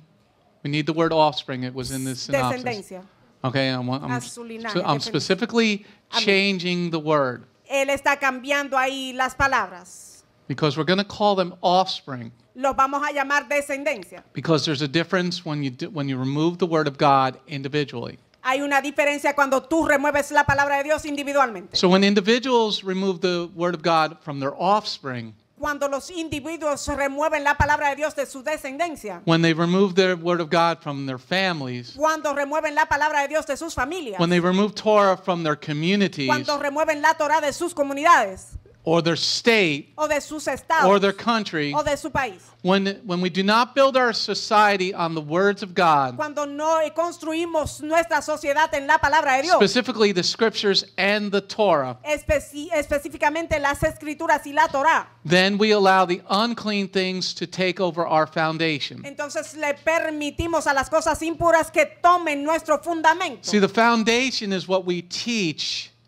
We're supposed to teach in our homes. Nuestro fundamento, nuestro cimiento es lo que debemos de enseñar en nuestros hogares. Or the foundation can be what you don't teach Este in your home. cimiento también puede ser lo que tú no enseñas. Please pay attention, Presten atención. because I'm going to show you something in a little bit. Él te va a mostrar algo dentro de un rato. And like I said, this is a very important word. Y como él lo dijo, esto es una palabra muy importante. I'm going to show you a picture in a little while. Él te mostrará una foto dentro de un rato. I'm going to show you what the word of God means in a little bit. Te va a mostrar lo que significa la palabra de Dios dentro de un momento. So when we remove the things from we don't teach at home, Cuando no enseñamos en la casa, if you remove the foundation from your home, si tú remueves el cimiento de tu casa, then those children one day will be sexually active adults. esos niños un día serán adultos sexualmente activos. Now let me say that again. Él lo va a repetir. See, you don't teach the word of God at home. Si no enseñas la palabra de Dios en el hogar, You don't have a foundation of Torah si no at tienes your home. si no tienes un cimiento de Torah en tu hogar, See, you used to go to church or synagogue, tú solías ir a la iglesia o a la sinagoga and you decided to stop. y decidiste el dejarlo de hacer, But you have children, pero tienes hijos and you're not teaching your children the word of God at home. y no les estás enseñando a estos niños la palabra de Dios en casa. One day, those children are going to become sexually active. Un día esos niños serán activos sexualmente hablando, Because now in Houston, Texas, it passed the school board this week porque ahora en Houston, y eso es en Texas, ellos pasaron una ley, el Departamento de In Educación, Houston, Texas, their school system en el sistema escolar de Houston. passed the curriculum 5 to 2. Pasaron un currículum y eso era de 5 a 2. They're now going to be teaching 5-year-old kids Ahora le estarán enseñando a los niños de 5 años how to perform sodomy on one another. cómo hacer, poner en práctica la sodomía el uno con el otro. The school board passed this Este Departamento de Educación pasó 5 esto. to 2. Pasaron con un voto de 5 a They're 2. going to show 5-year-olds how to put a condom on a male part. Le van a enseñar a un niño de 5 años cómo ponerle un condón en la otra parte del otro hombre. That's already happening here in New Jersey. Eso está sucediendo aquí en el estado de New Jersey. And in California, they've been doing it for a couple of years Y already. en California ya lo están poniendo en práctica. Hace So muchos años. here, if you don't teach your children a good foundation, Aquí si no le enseñas a tus hijos a tener un buen cimiento, one day your child is going to be sexually active, and a sexually active adult or a teenager. un día tu hijo va a estar sexualmente activo, ya sea adolescente o mayor de edad. And then they're going to have offspring of their own. Y ellos tendrán su propio linaje o descendencia. As you can see, I didn't say families. Como podrás notar, él no dijo familia. I said they're going to have offspring of their own. Él dijo que tendrán descendencia de sí mismos. Because a family, according to Jehovah, Porque la familia, de acuerdo a Jehová, is a married man with natural man parts. es un hombre casado con sus partes I got to say it naturales. this way nowadays. Él lo tiene que decir de esta forma, no puede ser Okay? explícito. A man is a man that was born with natural man parts, Un hombre es un hombre que nació con sus partes naturales, married to a woman with natural woman parts, que se casa con una mujer que tiene sus partes naturales and having children after being married in the eyes of Elohim according to Torah. y que tienen hijos de acuerdo al orden que establece la Torá. So a man who has offspring but is not married, El hombre tiene descendencia pero no es casado. a man who has offspring but is not married, Un hombre que tiene descendencia pero no es casado. a man who has offspring but is not married, Un hombre que tiene descendencia pero no es casado. those offspring will have no foundation. Esa descendencia no tendrá fundamento o cimiento. And each person that has sand as a foundation. Y toda persona que tiene arena como cimiento. Let me say this again, it's very important. Él lo va a decir otra vez, esto es muy importante. Each person that invites the sandman into their home, Toda persona que invita al hombre de arena a su casa. every person that enters the sandman, lets the sandman come into their home, Toda persona que permite que este hombre de arena entre en su casa. removes the foundation, and what does Yeshua says happens to them? Él remueve su cimiento. ¿Y qué dice Yeshua que le sucede a ese individuo? Let's see what happens to them. Let's look at verse 26 and 27. Vamos a ver lo que le sucede. Veamos el versículo 26 y el 27. 26 and 27 again. 26 y 27 otra vez. But everyone who hears the words of mine but does not act on them will be like a stupid man who built his house on sand. The rain fell, the rivers flooded, the wind blew and beat against the house, and it collapsed, and its collapse was horrendous. Amen? Amén. Yeshua says because the individual foundation was washed away, Y Yeshua dijo porque el cimiento de este individuo fue barrido. because that person, those people had termite syndrome. Porque esas personas tenían el síndrome de termita. See, the termite syndrome does not destroy the house until a storm comes. Este síndrome de termita no destruye la casa sino hasta que venga una tormenta. See, the termite syndrome destroys a community. El síndrome de termita destruye la comunidad. Because that's what happened to Houston this week. Eso fue lo que sucedió en Houston esta semana. Because they allowed their foundation to be removed. First of all, you shouldn't be sending your kids to public school in the first place. Ellos permitieron que su cimiento fuera removido. Ellos no deben de permitir que sus hijos vayan a escuelas públicas. Whatever it takes, you should be homeschooling your children. No importa el precio que tengas que pagar, tienes que educar a tus hijos en casa. Okay? So once you give your kids over to the public school, you give your kids over to the devil. Una vez que le entregas tus hijos al sistema público, al sistema escolar público, se los entregas al enemigo. And al you diablo. allow them to get infested with termites. Y tú permites que ellos sean infectados con estas termitas. Because they're not teaching the Word of God in the public school. Porque en el sistema escolar público no están enseñando la palabra de They Dios. are not teaching the Word of God. Are they teaching the Word of God in No public están school? enseñando la palabra de Dios. Are they teaching the Word of God in the public school, David? En la escuela pública estará enseñando la palabra de Dios. In your curriculum, Ariel, are they teaching the Word of God? Don't even go there. I'll look at your curriculum. Carlito, you're in Union City? North Bergen, in North Bergen, New Jersey, one town over from us En here. North Bergen, que se enseñan. Are they teaching you the Word of God at that school? ¿Será que estarán enseñando la palabra de Dios? So you're getting termites in here. Las termitas se están introduciendo en ti. Termites don't destroy quick. Las termitas no destruyen rápidamente. A little termite's about this big. Es diminuta en tamaño And he just eats away, y que devora, se come las cosas. destroying little by little. Destruyen poquito a poco. Eventually, when you get enough of these termites, Eventualmente, cuando tienes muchas de estas termitas, now Carlito at least has some of the Word of God in his life. el hermano Carlitos tiene algo de la palabra de Dios en él. David Jr. has some of the Word of God in his life. David Jr. también. But once, what if you remove the Word of God totally from those offspring? Pero qué tal que tú le quites la palabra de Dios por completo de esa descendencia. What if you remove the Word of God from those offspring totally? ¿Qué tal si remueves la palabra de Dios completamente de esa descendencia? Then you're going to destroy the community. Vas a destruir la comunidad. Now, one community falls, Ahora si una comunidad cae, that community is going to infect the next community. si esa comunidad cae, ella infectará la otra comunidad. Then those two communities infect the next couple Y of esas communities. dos van a infectar a par de comunidades. And it spreads like HIV to the entire state, like California. Y eso se esparce como el VIH. Because their community built their foundation on sand because it was easier. Esa comunidad construyó sus cimientos sobre la arena porque era más fácil. See, we talked about the termite syndrome. Hablamos del síndrome de la termita. Now we have the sand foundation syndrome. Ahora tenemos el síndrome del cimiento de arena. The sand foundation syndrome invades the next community. Este síndrome de cimiento de arena invade la siguiente comunidad. Then it invades the next community.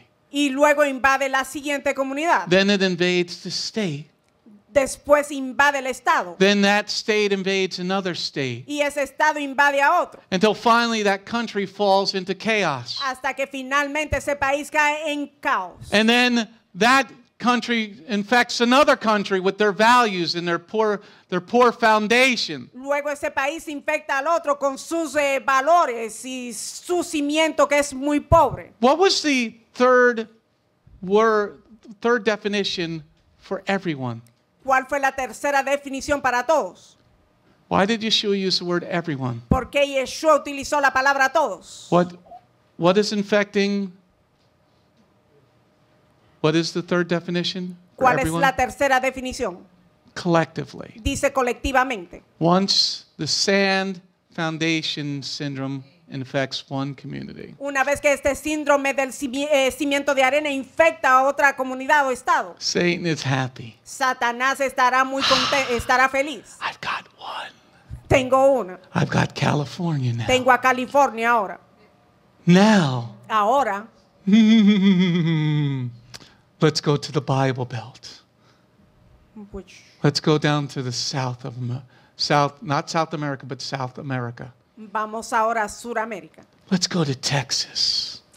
Al sur de Estados Unidos, vamos a Texas. Now Satan is looking. Ahora Satanás está observando. I've already got a gay mayor in Houston. Ya él tiene establecido ahí un alcalde que es un homosexual en Houston.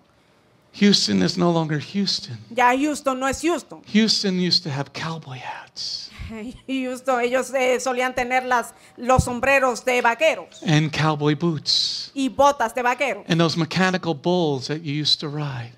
y los toros mecánicos. That's nice. It used to be a guy's place. Solía ser un sitio de hombres, It used to be the old West.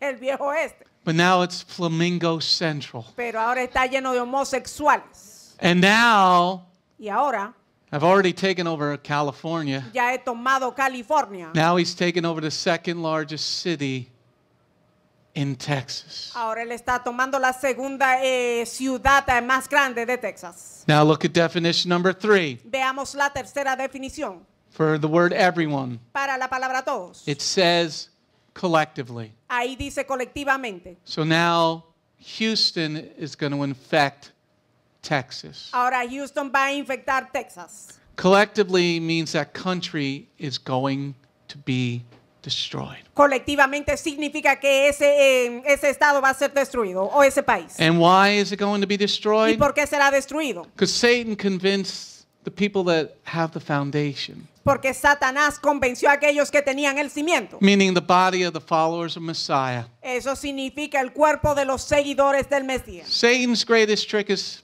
we don't need those laws anymore. El engaño más grande de Satanás es decir que no necesitamos más las leyes. Satan's greatest trick is all you need is Jesus. El engaño más grande es decir que todo lo que necesitas es a Jesús. You can celebrate Halloween in the church. Puedes celebrar el Día de los Muertos en la iglesia.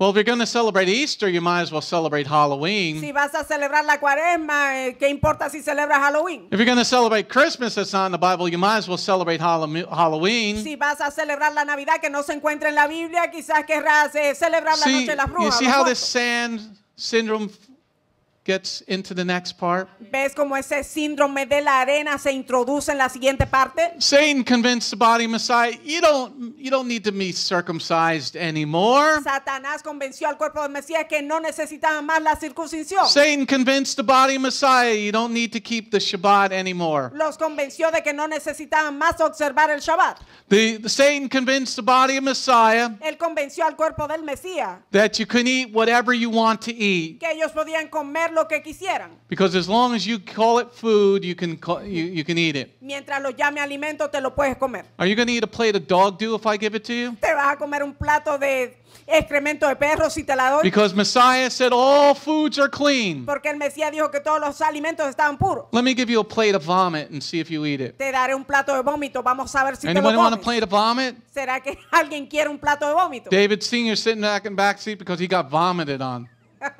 El hermano David recibió The algo baby de said, vómito. blur. Su niña lo vomitó. Hi, Patty. The evil one convinced the supposed holy ones El maligno convenció a los supuestos santos that the sand was more valuable than the rock. que la arena tenía más valor que la roca. Now let's write that one down. Vamos a escribirlo. Now this one is on your notes. Esta está en las notas. It's going to be two long sentences. Dos oraciones. The first sentence is the evil one convinced the supposed holy ones.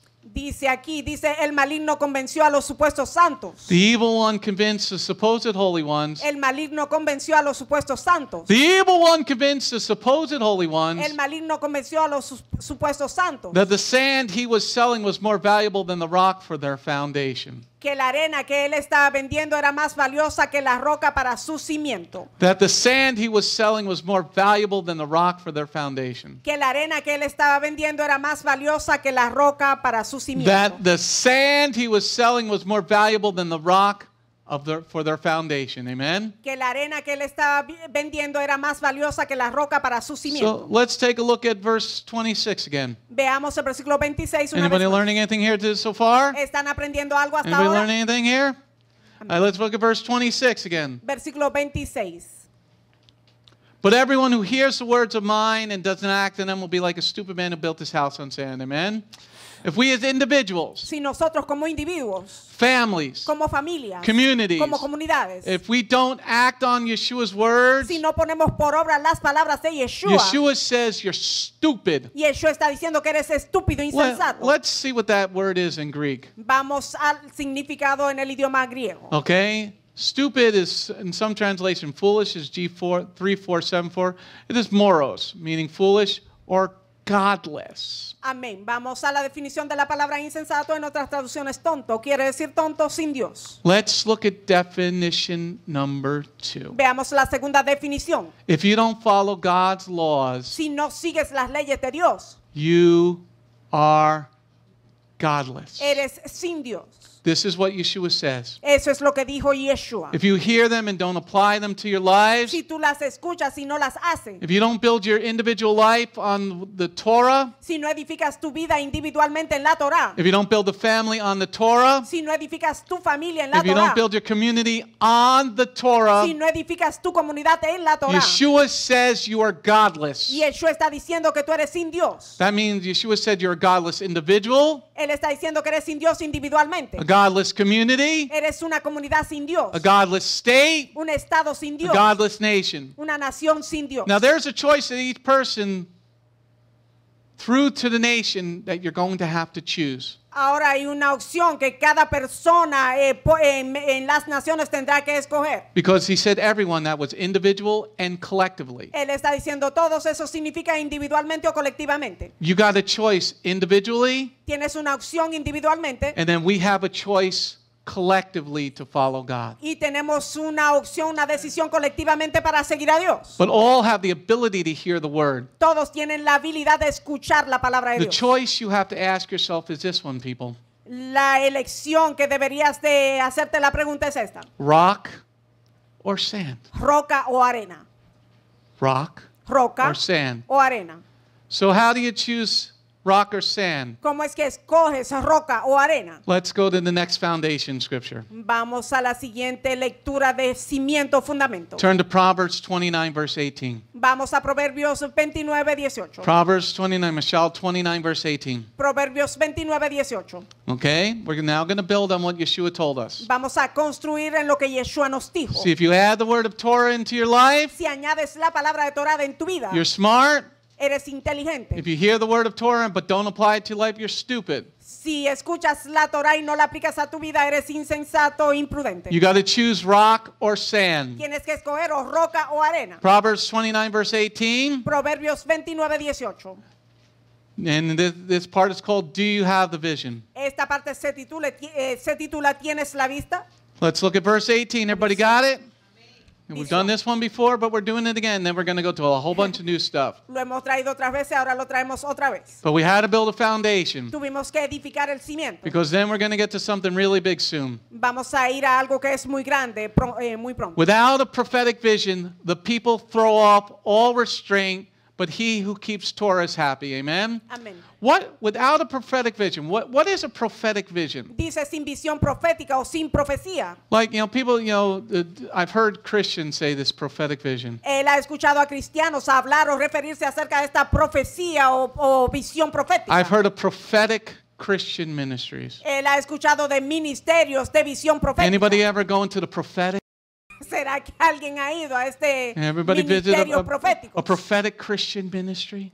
Un ministerio cristiano profético. Oh, when he speaks, it's so prophetic. Cuando él habla es muy profético. Now, what is a prophetic vision? Ahora, ¿qué es una visión profética? Look at verse 18, Observen el versículo 18. because it tells you what the prophetic vision is in the second half of the sentence. En la segunda parte de la oración nos dice que es una visión profética. Without a prophetic vision, the people throw off all restraint, but he who keeps Torah is happy. Amen? Amén. If you keep Torah, Si guardas la Torá, you, your family, tu familia, tú y tu familia, your community, tu comunidad, your nation, it says, will be happy. tu nación, dice, será bienaventurada. Conversely, what does the verse not say? Y lo contrario, ¿qué es lo que no nos dice el versículo? Because I always get into this argument with people. Él siempre entra en esta discusión con las Now, personas. this verse is simple. Este versículo es simple. But, when I'm trying to tell women that they're married women, their head has to be covered. Cuando él le está tratando de amonestar a las damas casadas que su pelo debe estar cubierto. Oh, it doesn't say that. No me diga eso. Well, then let's see what verse 18 says. Vamos a ver lo que nos dice el versículo 18. Without a prophetic vision, the people throw off all restraint, but he who keeps Torah is happy. Amen? Amén. Okay, what doesn't it say? ¿Qué es lo que no nos dice? It says if you don't keep Torah, you're not going to be happy. Dice que si no guardas la Torah no serás bienaventurado, no estarás feliz. So in Numbers 5, verse 18, En Números 5:18, when it says he uncovers her head, cuando él dijo, cuando se nos dice que él descubrió su cabeza, that means it's covered all the time when she's married. eso significa que estuvo cubierta todo el tiempo porque es casada. Because the same thing is being said here in verse 18. Lo mismo se está diciendo aquí en el versículo 18. So if you don't keep the Torah, Si no guardas la Torah, what is Shlomo telling us que here? nos está diciendo Salomón aquí, You're going to be sad. estarás triste. If you keep Torah in your family, Si guardas la Torah y tu your familia, community, tu comunidad, your nation, you're going to be happy. tu nación, serás bienaventurado. But conversely, what does it say? Pero lo contrario, ¿qué nos dice? If you don't keep Torah Si no guardas la Torah in your family, en tu familia, your community, tu comunidad, if your nation doesn't keep the laws of si Elohim, tu nación no guarda las leyes de Elohim, collectively they're going to turn out sad. colectivamente estarán tristes. Why? ¿Por qué? Because they did not build their house on the foundation of rock. Porque no edificaron su casa en el cimiento de la roca. They used some of the tools, Utilizaron alguna de las like the herramientas Seventh-day Adventists. como los adventistas del séptimo día. They keep the Sabbath, but they don't keep the rest of the laws. Guardan el Shabbat, pero no guardan el resto de las leyes. And then you have the Sabbath keepers that keep some of the laws, Y tenemos los que guardan el Shabbat y guardan algunas de las leyes, but they don't keep the rest of the laws. pero no guardan el resto de las leyes. They're not building their house on the solid foundation of the rock. No están edificando su casa en el fundamento sólido de la roca. When you use some of the tools, Cuando utilizas alguna de las herramientas, then you're only going to be happy some of the time. serás bienaventurado algunas veces. But when you only use some of the tools, Cuando utilizas alguna de las herramientas, you leave gaps for the unclean to come in to your life. dejas grietas para que lo impuro venga a tu vida o entre en tu vida. How many people want unclean things in their life? ¿Cuántos quieren cosas impuras en su vida? Oh, honey, it was only a little pornography. I was really thinking about you. Mi amor, fue un poquito de pornografía, realmente estaba pensando en ti. Honey, come on. Can't you work out to have your body look like that? Amor, haz ejercicio para que tu cuerpo se vea como es. Look, she doesn't even need a brassiere. No necesita ni brasieres. Come on, honey, go to the gym and do some leg lifts. Vete al gimnasio y haz ejercicio para las piernas. I've been in ministry for 20 years. I've heard this. Él ha estado en el ministerio por 20 años, él ha escuchado todo esto. I was really thinking about my wife. Then why didn't you have her instead? Aquellos que son sorprendidos en la pornografía dicen que están pensando en su esposo. I've heard this in marriage ministry. Él ha escuchado esto en el ministerio de matrimonio. Oh, she really meant nothing to me, hon. Mi amor, ella no significó nada. Yeah, para mí. that's really going to make her happy. Sí, eso la hará bienaventurado, feliz. I'll just give me the credit card. I'm going shopping now, she Dame tu says. tarjeta de crédito, ahora me voy de compras. Okay? Give me the credit card. Dame la tarjeta. Okay? See, if you only use some of the tools for your marriage, Si solo utiliza alguna de las herramientas para tu matrimonio, then you're going to have unclean things in your life. vas a tener cosas impuras en tu vida. See, when you only use some of the tools, Cuando solo utilizas alguna de las herramientas, you're going to leave gaps in your foundation. dejarás grietas en tu cimiento, en tu fundamento. And don't just think I'm talking about marriage here, people. No creas que solo me estoy refiriendo a lo del matrimonio. You're supposed to be the bride of Yeshua. Tú estás supuesto a ser la novia de Yeshua. What are you doing to prepare for your husband to come back? ¿Qué estás haciendo tú para prepararte para el regreso de tu esposo? Do you got gaps in your foundation? ¿Tienes grietas en tu cimiento? Do you got unclean things in your spirit? ¿Tienes cosas impuras en tu espíritu? See, when you're only using some of the tools, Cuando solo usas alguna de las herramientas and you're not trying to use hard work.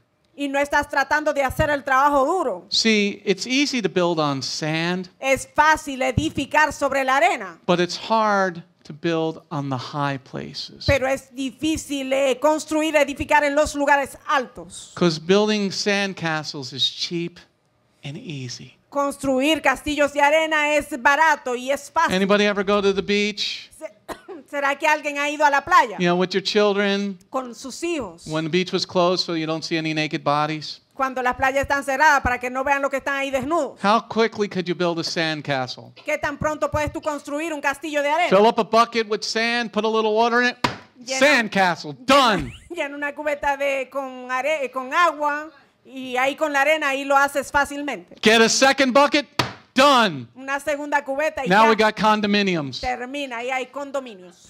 Get a third bucket, Una tercera cubeta. we got a town now. Ahora es una ciudad. Fourth bucket, it's the kingdom. Y la cuarta cubeta es el reino. And then you find some garbage and you make some flagpoles. Y le añades ahí basura y haces un Okay? desastre. See, building on sand is easy, Construir sobre la arena es fácil, but building your life on the high places is hard. pero construir tu vida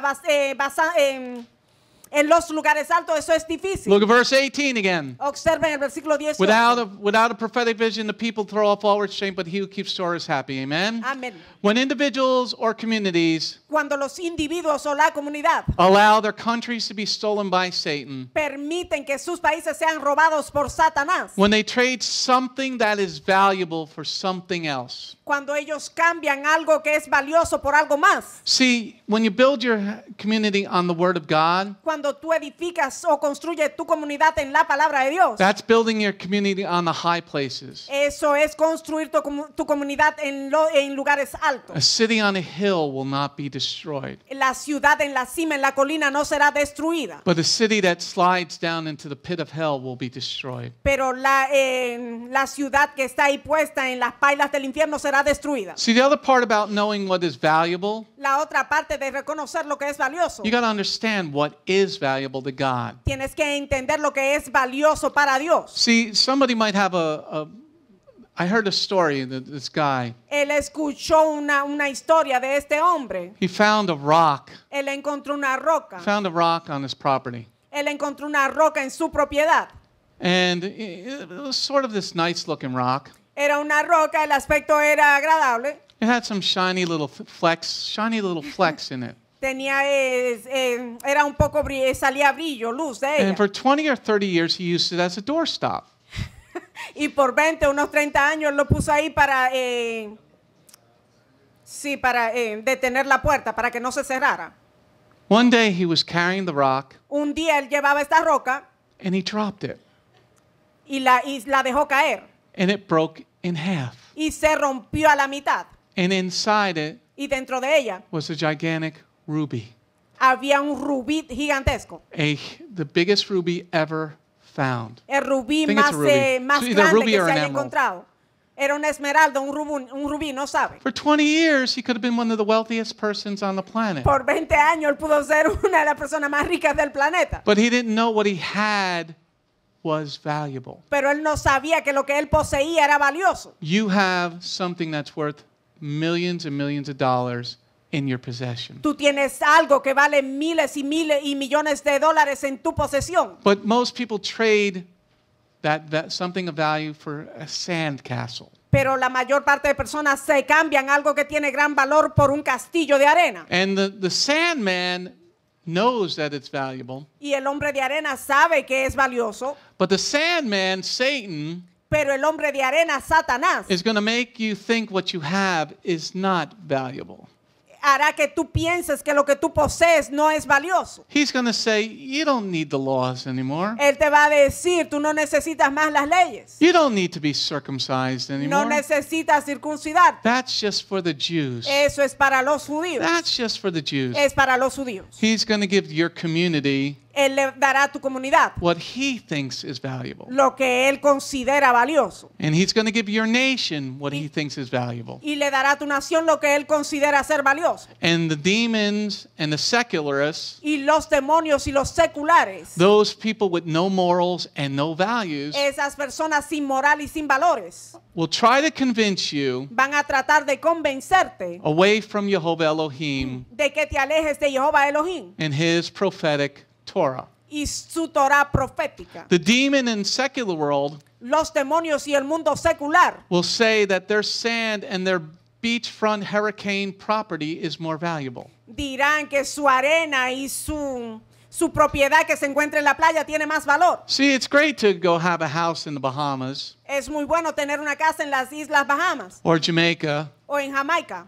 or the Dominican Republic. o en República Dominicana. But sooner or later, a storm is going to come. Pero tarde o temprano una tormenta va a llegar And it's going to put your house under 3 feet of water. y van a inundar tu casa. Unless- Puede estar por debajo del agua. Unless you build your house on the high places. Al menos que tú construyas tu casa en lugares altos. The demons Los demonios and the secular world y el mundo secular will say that this is good beachfront property. dirán que la propiedad en la playa es muy buena. We haven't had a hurricane in like 5 years. No hemos tenido un huracán por unos 5 años. I can't remember the last hurricane. No me acuerdo del último huracán. They're going to say that Jehovah's property built on the high places is not valuable. Dirán que la propiedad de Jehová que se encuentra en los lugares altos dirán que no es valiosa. Now let's go back to verse 18 again. Vamos al versículo 18 otra vez. Without a prophetic vision, the people throw off all restraint, but he who keeps Torah is happy. Amen? Amén. See, once Hasatan Una vez que Hasatán and the millennial offspring of the sexually active toddlers y los milenios, esta sociedad de niños, toddlers, De teenagers, niños. and adults, de niños, de adolescentes, de adultos. once they think that their sand is more valuable on Mother Earth, Una vez que ellos piensen que su arena aquí en la madre tierra es más valiosa. because the millennials will keep talking about Mother Earth. Los milenios, ellos siguen hablando de este concepto de la madre tierra. That is their God, Mother Earth.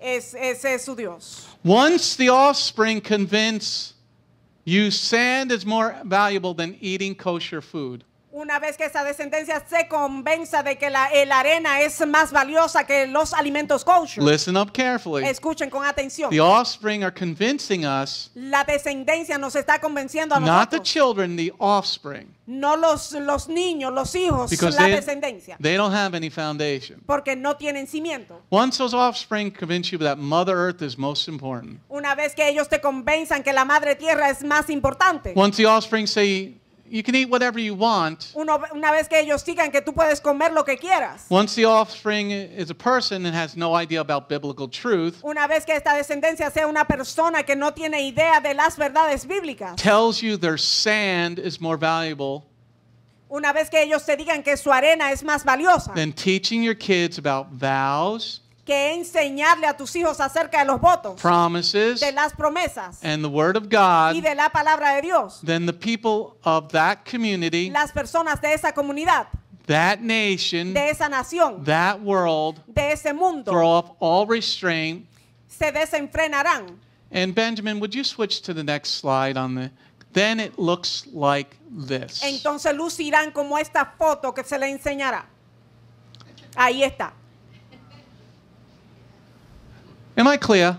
Él está poniendo todo esto muy claro. That is I think he's 9 years old or 11 years old. Él cree que este es un niño de 11 años de edad. They've convinced us that this is okay. Nos convencieron de que esto está bien. Look at that poor little boy. Miren ese pobre muchacho. They've convinced us. Nos convencieron. The Sandman has convinced us El hombre de arena nos ha convencido that this is okay. de que esto está bien. Now the other picture on the right of that, Ahora la otra foto que está a la derecha de todo esto, that is an adult doing story time in a Lutheran church here in New Jersey. ese es un adulto contando una historia en una iglesia luterana aquí en New Jersey. In New Jersey and in other places in the country. Aquí en New Jersey y en otros lugares del país. See, the Sandman El hombre de arena has convinced us nos ha convencido that his vision is better than the rock. que su visión es mejor que la roca. The Sandman, the people of the world, El hombre de arena, las personas del mundo, are saying this little boy is just trying to express himself. están diciendo que este pequeño está tratando de expresarse. They are correct. Están en lo correcto. The offspring of a godless society, La descendencia de una sociedad sin Dios, a godless mother, de una madre sin has Dios, bought some sand and beachfront property from Satan. que compró arena y propiedad en la playa de Satanás And it's right at the doorstep of hell. y está a las puertas del infierno. Then we look at this man because that little boy is going to grow up to be an AIDS-infested man. Y vemos a este hombre porque ese niño va a crecer para ser un hombre infectado de SIDA. And why is he? Decida. Why is this adult like this? Why is this adult like this? ¿Por qué este adulto está así? Because he grew up with a godless male and female as his governance. Él creció, I'm not going to say mother and father. él creció con esas personas a su cuidado que eran personas sin Dios. The world thinks that this is okay. El mundo piensa que esto está bien. Now he's a godless, satanic tool, this man. Ahora este hombre es un instrumento satánico sin Dios. Because he's telling the Lutheran church, Él está diciendo allá en la iglesia luterana, then the Episcopalian church, a estas iglesias the episcopales, godless sand church, that this is okay. a estas iglesias sin Dios y arena, que todo esto está bien. Because look at Proverbs 29 verse 18. Observen Proverbios 29:18. Without a prophetic vision, the people throw off all restraint, but he who keeps Torah is happy. Amen. Amén. Without the boundaries of the Torah Sin la restricción de la Torá and the laws of y Elohim, las leyes de Elohim. look at the picture, everybody. Observen las fotos. This is our world. Este es nuestro mundo. I was talking to Messianic Pastor Ruben this week. Él estuvo hablando al pastor mesiánico Rubén esta semana. They got a faggot as a mayor in Bogota now, a lesbian. Tienen una lesbiana y ella es la alcaldesa de Bogotá ahora If mismo. he speaks against her, he can be thrown in jail in Colombia. Si él habla en contra de esta mujer, él puede ser puesto en prisión en Colombia. Do you think that the Lord is not going to let the Contras take over the rest of Colombia now? ¿Acaso tú piensas que el Señor no va a permitir que el resto de ellos tome posesión de Colombia? See, we bought some sand. Hemos comprado arena. And Yeshua says, you hear the word of God, Y Yeshua está diciendo, tú escuchas la palabra de Dios. you have to act on the laws. Si escuchas la palabra de Dios, tienes que actuar o poner This por obra las leyes. is a society without the prophetic vision. Esta es una sociedad sin profecía, sin visión profética. I don't hurt the little boy. I don't want any evil to come to the little boy. Él no quiere que le pase nada malo a este pequeño. He's a product of a godless mother. Él es el producto de una madre sin Dios. I fault the church and Kurt Franklin saying we got to let the faggots into the double word. No, go to hell. Él pelearía contra aquellos que dicen que permitan que los homosexuales entren a su iglesia, váyanse al infierno. But TBN is not willing enough to say go to hell, Kurt. Esas congregaciones no están. Don't come. Tienen. TBN. The Trinity Broadcast Networks runs the double word. Sí, estos canales que se llaman Trinidad, que llevan todas estas noticias. But why should they say anything? ¿Por qué tendrían ellos que opinar algo acerca de todo esto? Why they're going to be celebrating Christmas. Ellos están celebrando Navidad, no tienen. You can't say that this kid is wrong. Ellos no le pueden decir a este muchacho que está haciendo las cosas mal. Without the prophetic vision. sin la visión profética. The people, it says, throw off all restraint. We've reached that point. Aquí dice que las personas se desenfrenan. Hemos llegado a ese punto. Now, why have we reached that point? Ahora, ¿por qué hemos llegado hasta este punto? Lesson 2. Segunda lección. Now you understand why we took so long in lesson 1. Ahora entendiste por qué le invertimos tanto tiempo a la primera lección. We've removed the foundation and bought some sand, people. Hemos removido el cimiento y hemos comprado arena. But why did we buy sand? Pero ¿por qué compramos arena? Lesson 2, turn to Jeremiah 17, please. Jeremiah Segunda 17. lección, vamos a Jeremías 17. Anybody getting anything so far today? ¿Están entendiendo algo hasta ahora? Jeremiah 17, please. Jeremías 17, por favor. Jeremiah 17, verse 7 through 10. Jeremías 17 del 7 hasta el 10. I was sitting there during lunch, Él estaba sentado en el almuerzo and Rebbitzin had told me all this, y la esposa del rabino le habló de todas estas cosas. verbatim. What I just spent the last 2.5 hours telling you, no, 2 hours. Él pasó como 2 horas hablándonos de todo esto. She said to me everything through the Spirit at lunch. It was already written. Ella le ministró todo esto por el espíritu en el lunch. So if you want to en think el that these almuerzo. lessons are for me, you're an idiot. Si tú Thank piensas que estas lecciones salen de rabino, eres un idiota. These lessons aren't from me. Esas lecciones no son de rabino. I'm trying to save all those darn little kids. Él está tratando de alcanzar y salvar a estos niños. And I can't get you guys to help. Y ustedes no me ayudan. Let's see why you're not helping. Vamos a ver el por qué ustedes no ayudan. Let's see why the problem is here. Vamos a ver por qué el problema es aquí.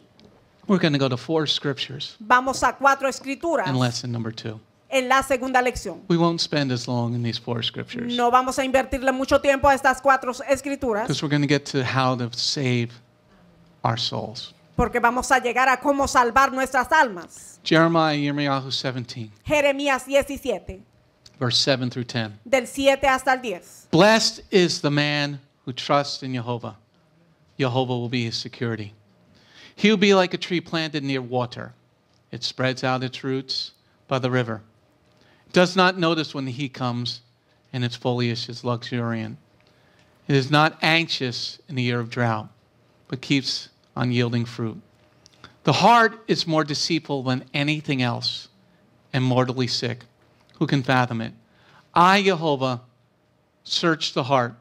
I test inner motivations in order to give everyone what his actions and conduct to serve. Amen? Amén. Let's look at verse number 9. You might want to underline that verse. Veamos el versículo 9, quizás quieras subrayarlo. Verse number 9, please. Versículo 9, por Jeremiah favor. 17:9. Jeremías 17, 9. The heart is more deceitful than anything else, and mortally sick. Who can fathom it? Amen? Amén. Jehovah says through his real prophet, Yirmiyahu, Jehová le está diciendo a su verdadero profeta Jeremías that your heart is deceitful. que tu corazón es engañoso And you have to overcome your heart with your brain. y tienes que sobrepasar tomar control de tu corazón con tu mente. That's why you have to come, it's called your nefesh, your soul. Por eso se llama nefesh, es tu alma. Your heart is your flesh. Tu corazón es tu carne. Your nefesh is your brain. Tu nefesh es tu cerebro. That's what makes you who you are. Eso es lo que hace de ti la persona que eres. Why somebody would like broccoli on pizza. El por qué a alguien le gustaría el brócoli en su pizza. It's who you demonically are. Es quien eres tú demoníacamente. Why somebody would put pineapple on pizza. That's who Porque you alguien le demonically are. pondría piña a su pizza. And you're teaching your children these horrible things. Y le estás enseñando a tus niños esas cosas. Okay? It's white garlic pie. That's what I'm talking about here. Pizza de ajo. Okay? Your heart is more deceitful than anything else. Dice que tu corazón es más engañoso que todas las cosas. You know why your heart is more deceitful? ¿Sabes por qué es más engañoso? Because it's easy to be lazy. Porque es fácil ser perezoso. Let me say that again. Él And lo you va a might want to repetir. write it down. Quizás quieras escribirlo. Why is your heart more deceitful? ¿Por qué tu corazón es más engañoso? Why is your heart more deceitful? ¿Por qué es más engañoso? Why is your heart more ¿Por deceitful? qué es más engañoso? Because it's easy to be lazy. Porque es fácil ser perezoso. It's easy to be lazy. Es fácil ser perezoso. It's easy to be lazy. Es fácil ser perezoso. Because most people don't like hard work. La mayor parte de personas no les gusta el trabajo fuerte. Well, I don't mind hard work. I work hard every day at my job. Yo trabajo fuertemente en mi trabajo todos los días. Most people hate to study.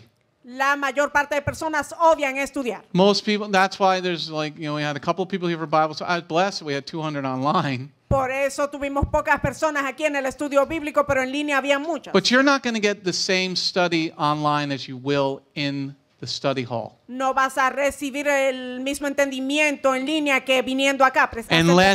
Unless you're disciplined. Al menos que seas And disciplinado. most people are not disciplined. Y la mayor parte de personas no son disciplinados. Disciplinados. Because most people don't like hard work and most people don't like to study. A muchos no les gusta el trabajo arduo y no les gusta estudiar. Here's how most people read their Bibles. De esta forma es que la mayoría leen sus Biblias, quedando dormidos. You start reading and in 5 minutes you're out cold. Empiezas a leer y en 5 minutos te vas. Okay? How many people have done it? ¿Cuántos han hecho esto? You're trying to stay awake and you're like, Tratas de mantenerte despierto and then you drool all over your Bible.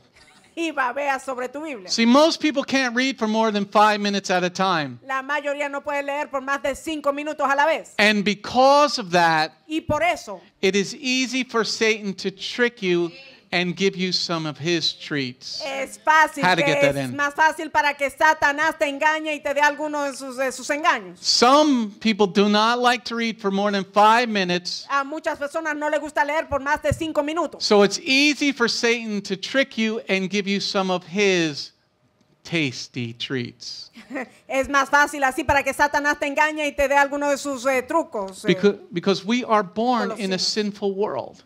Porque nacimos en un mundo pecaminoso. The world is a very sinful place. El mundo es un lugar muy pecaminoso. Just go to the checkout counter at the supermarket. Vete ahí a la caja en los supermercados. You know, I got to go to the line without the candy. Él fue a la línea para coger algunos dulces. Because in that one, they don't have anything in that aisle. Estaba al lado de los dulces, ahí no tienen nada puesto que What do sea you malo. see at the checkout counter? Candy and magazines. Ahí se ven los dulces y también se ven las revistas. Get the perfect beach body. Un cuerpo de playa. Have the perfect sexual encounter. Ten un buen please encuentro say it. sexual. Así, eso dicen las revistas. We're surrounded by a sinful world. Estamos rodeados de un mundo pecaminoso. So we must choose to listen to the word of Elohim and all of it Debemos escuchar la palabra de Elohim y escucharla toda, over the one who sells us sandcastle and termites. en vez de escuchar a aquel que nos vende castillo de arena y termitas. So let's go back to verse number 7, please. Vamos al versículo 7. Blessed is the man who trusts in Jehovah. Jehovah will be his security. Amen. The first part about not buying sand. La primera parte acerca de no comprar arena. The first part about not buying sandcastles La primera parte de no comprar castillos de arena is to trust that Jehovah knows what he's talking about. es confiar en que Jehová sabe lo que está hablando. Okay? So many people question the kosher laws. Muchas personas cuestionan las leyes kosher. Understand that Jehovah knew what he was talking about. Entiendan que Jehová sabía de lo que él estaba hablando. He designed you. You weren't birthed from an ape or a fish. Él te diseñó, tú no naciste de un mono ni de un pez. If you're stupid enough to say we evolved from fish, let me throw you into the ocean. Si eres lo suficientemente tonto para creer que evolucionamos de un pescado, te voy a lanzar al mar With the Jimmy Hoffa swimming shoes. con unas zapatillas de nadar. And we'll see if you could begin to breathe water.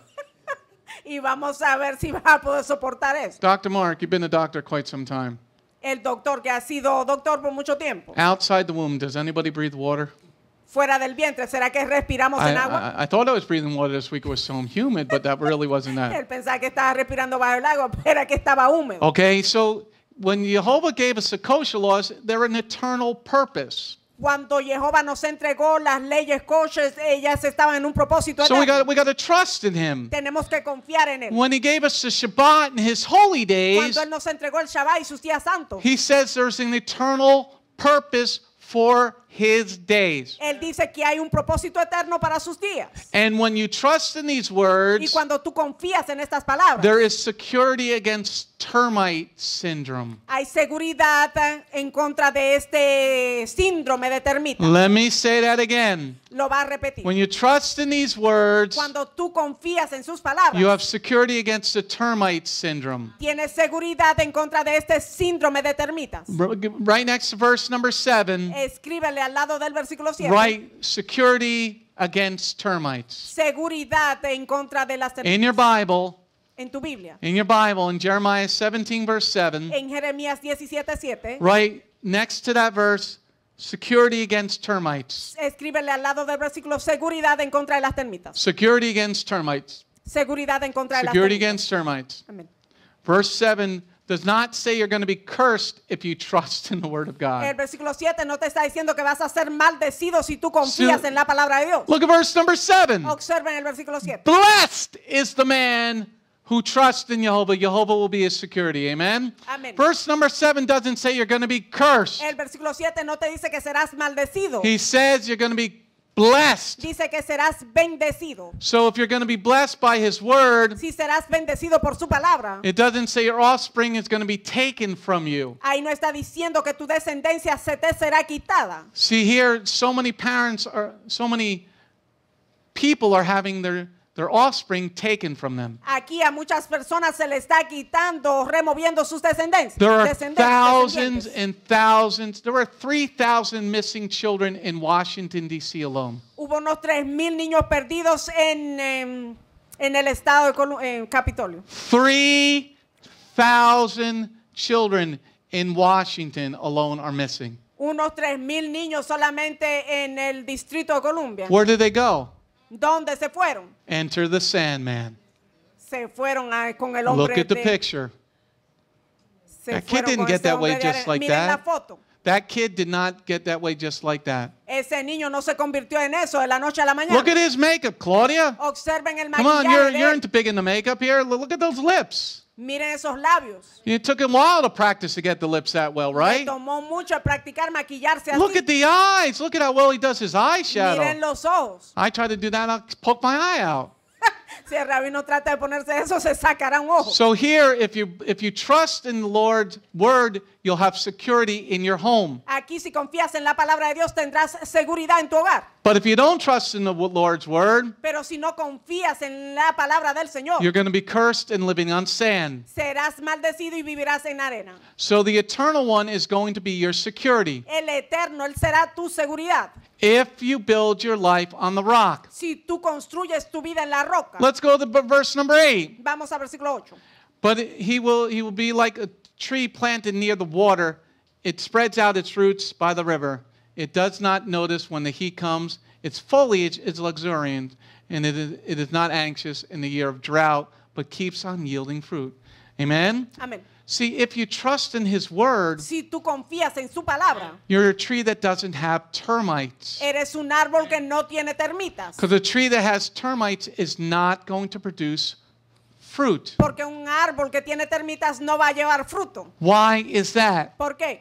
Why is a tree that has termite, why won't it produce fruit? Porque un árbol que tiene termitas no dará fruto. Because it's going to be stressed out. Porque estará fatigado, estresado. So what verse number 8 is saying is you're not going to be stressed.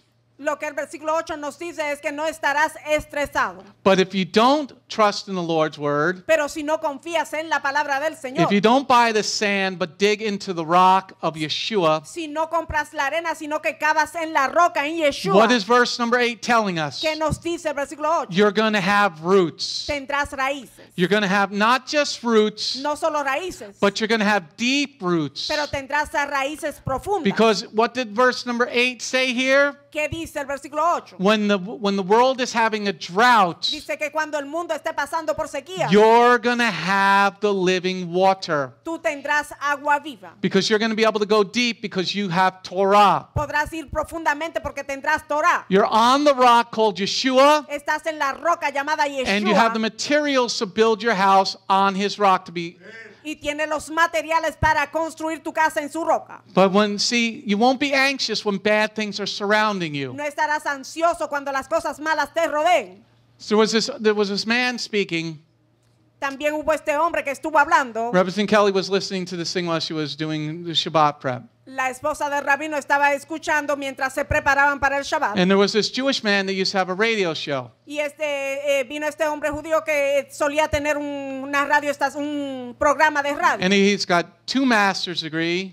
Y tiene 2 maestrías. And 4 other degrees. Y 4 otras maestrías. Brilliant Jew, really quick-witted man. Ese es un hombre muy brillante. But he spoke up against the liberals. Pero él habló en contra de los liberales. He spoke up against the left. He spoke up against homosexuality. Habló en contra de la homosexualidad. But he's a secular Jew. Él es un judío secular. So he was talking about the upcoming war. Él estaba hablando de la guerra que se avecina. They took all his bank accounts. Que le cancelaron sus cuentas bancarias. And here's a man that had been on the radio for 30 years. Y aquí está este hombre que estuvo en la radio por unos 30 años. And he was worried. Él estaba preocupado. And he's been beaten up a bunch of times. A él recibió varias palizas. So now he carries a gun. Ahora él porta armas. Which I think everybody should carry a gun. El rabino piensa que todos deben portar sus armas. That way the fight's even. Así la pelea, la lucha será pareja. Okay? But he's worried. Él está preocupado. Because he doesn't have the rock. Porque él no tiene la roca. What does verse number 8 say again ¿Qué here? nos dice el versículo 8? He was going on about an hour or two about being anxious. Él estaba ahí como una hora con esa ansiedad. What does verse number 8 say, everybody? ¿Qué nos dice el versículo 8? He'll be like a tree planted near the water. It spreads out its roots by the river. It does not notice when he comes, and its foliage is luxuriant. It is not anxious in a year of drought, but it keeps on yielding fruit. Amen? Amén. How is a tree anxious? ¿Cómo es que un árbol está ansioso? How is a tree anxious? ¿Cómo estará un árbol ansioso? Because it's alive. Porque está vivo. And it talks to other trees. They can actually now hear it. Y habla con otros árboles. Esto ahora lo investigaron que se puede escuchar. There has been recordings of trees talking to one another. Ha habido grabaciones de really árboles comunicándose el uno con el otro. It's a very low frequency, but when there's a bug infestation on the tree, it lets the other trees know. Es una frecuencia baja, pero cuando hay cuando hay termitas en otros árboles o está infectado de algo, él le deja saber al otro árbol. Let's say the tree has termites. Digamos que tiene termitas. It lets the other trees know that to put out this scent that keeps the termites away. Le deja saber al otro árbol que destile ese aroma para que espante esta plaga. But the Lord is telling us through the prophet here in verse 8. El Señor nos está diciendo por medio del profeta aquí en el versículo 8. The tree's not worried because it's got deep roots. Que el árbol no está preocupado porque tiene raíces profundas. The roots dig into the rock. Las raíces llegan profundamente hasta la roca. And anchor itself to the rock and get to the water below the rock. Y y anclan en la roca. See, most people don't even know what a termite looks like. La mayor parte de personas ni siquiera saben cómo lucen las termitas. That's like why most people don't know that they're following Satan. Así es como ellos no se dan cuenta de que siguen a Satanás. Go downstairs immediately and tell them that, well, I'm not going to be done for at least an hour and 15 minutes. The bass player is now here. He's going to be loud, and I'm not going to deal with it. One of the ushers, Oscar, you've been down there before. Go downstairs to the Guatemalans and tell them to shut up, or I will be playing Metallica here tomorrow morning. Amen. No, Metallica. Or some Anthrax group or something like that. Tell them we respect them on Sunday. They respect us here on Shabbat. They have another hour. See, most people don't know what a termite looks like. La mayor parte de personas no saben el aspecto de una termita. Most people don't even know what a carpenter ant looks like. Ellos no saben cómo se ve an ant. Sí, como una hormiga carpintera, dice. And most people don't know what the laws of God look like. Y la mayor parte de personas no saben cómo luce la palabra de Dios. So Satan tells you, you don't need those laws anymore. Satanás te dice que no necesitas más las leyes. Because you've been buying sand. Porque has estado comprando arena. See, when the locusts You can eat locusts and grasshoppers, right? Puedes comer langostas y grillos, But you can't eat other bugs, right? pero no puedes comer otros insectos. See, let's look about quicksand in the next verse. Vamos a hablar de arena movediza en el siguiente verso. See, verse number 9 tells us about quicksand. El versículo 9 nos habla de arena The movediza. heart is more deceitful than anything else and mortally sick. Who can fathom it? Amen? Amén. The heart wants things easy, everybody. El corazón quiere las cosas que son fáciles. But when you're not willing to put the work in, Cuando no estás dispuesto a trabajar, when the church is willing to stand with the homos, and the church is willing to stand against homosexuality and abortion, la iglesia está dispuesta a estar en contra de la homosexualidad y del aborto. the church will pray at an abortion clinic, Ellos orarán en una clínica de aborto and they'll stand against homosexuality. y se pararán en contra de la homosexualidad, But they're not going to say anything against fornication. pero no dirán nada acerca de la They're fornicación not going to say anything against Christmas. ni en contra de la Navidad. See, the heart is more deceptive than anything else. Dice que el corazón es más engañoso que todas las cosas. So let's take a look at the heart. Let's look at verse number 10. Veamos el corazón, observemos el versículo 10. I, Jehovah, search the heart. I test the inner motivations in order to give to everyone what his actions or conduct deserves. Amen. Amén. Jehovah's going to see what tools you use, everybody. Jehová va a observar para ver qué herramientas tú utilizaste. Jehovah's going to look into your heart and see what tools you're using. Él va a observar tu corazón para ver qué herramientas estás usando. David didn't take many notes today. He's going to see what materials you're using. Él verá qué materiales estás usando. So what materials you're using at school this week? ¿Qué materiales utilizaste en tu escuela esta semana? You know, some of the kids might pick on you this week because you weren't taking some good notes. Para el joven que si lo molesta en la escuela porque no está See, God estudiando, will protect you Dios te protegerá against the bullies and other things en contra del acoso y de otras cosas if you drink of the living water. si bebes del agua viva. He'll protect you, man. Te protegerá. But you got to do it in your heart here. Tienes que hacerlo de And you corazón. too, Mr. Donkey. See, the Lord's going to look at what supplies you used. El Señor va a estar mirando para ver qué materiales tú utilizas. See, sometimes I focus on the young men here, guys, Muchas veces Él se enfoca aquí en los jóvenes. because these are our leaders, our next generation leaders. Esos son los líderes de la siguiente generación. And we need good men of honor and dignity. Necesitamos buenos hombres de dignidad y de honor. See, the Lord's going to look at all of us to see whose word you followed. El Señor nos va a observar a todos para ver de la palabra de quién seguiste. So far today, how much Talmud did I offer you today? Hasta ahora, ¿cuánto del Talmud del rabino te ha traído? How much Christian doctrine has been preached from this pulpit ¿O today? cuánta doctrina cristiana se te ha traído desde este púlpito? How many rabbis did I quote?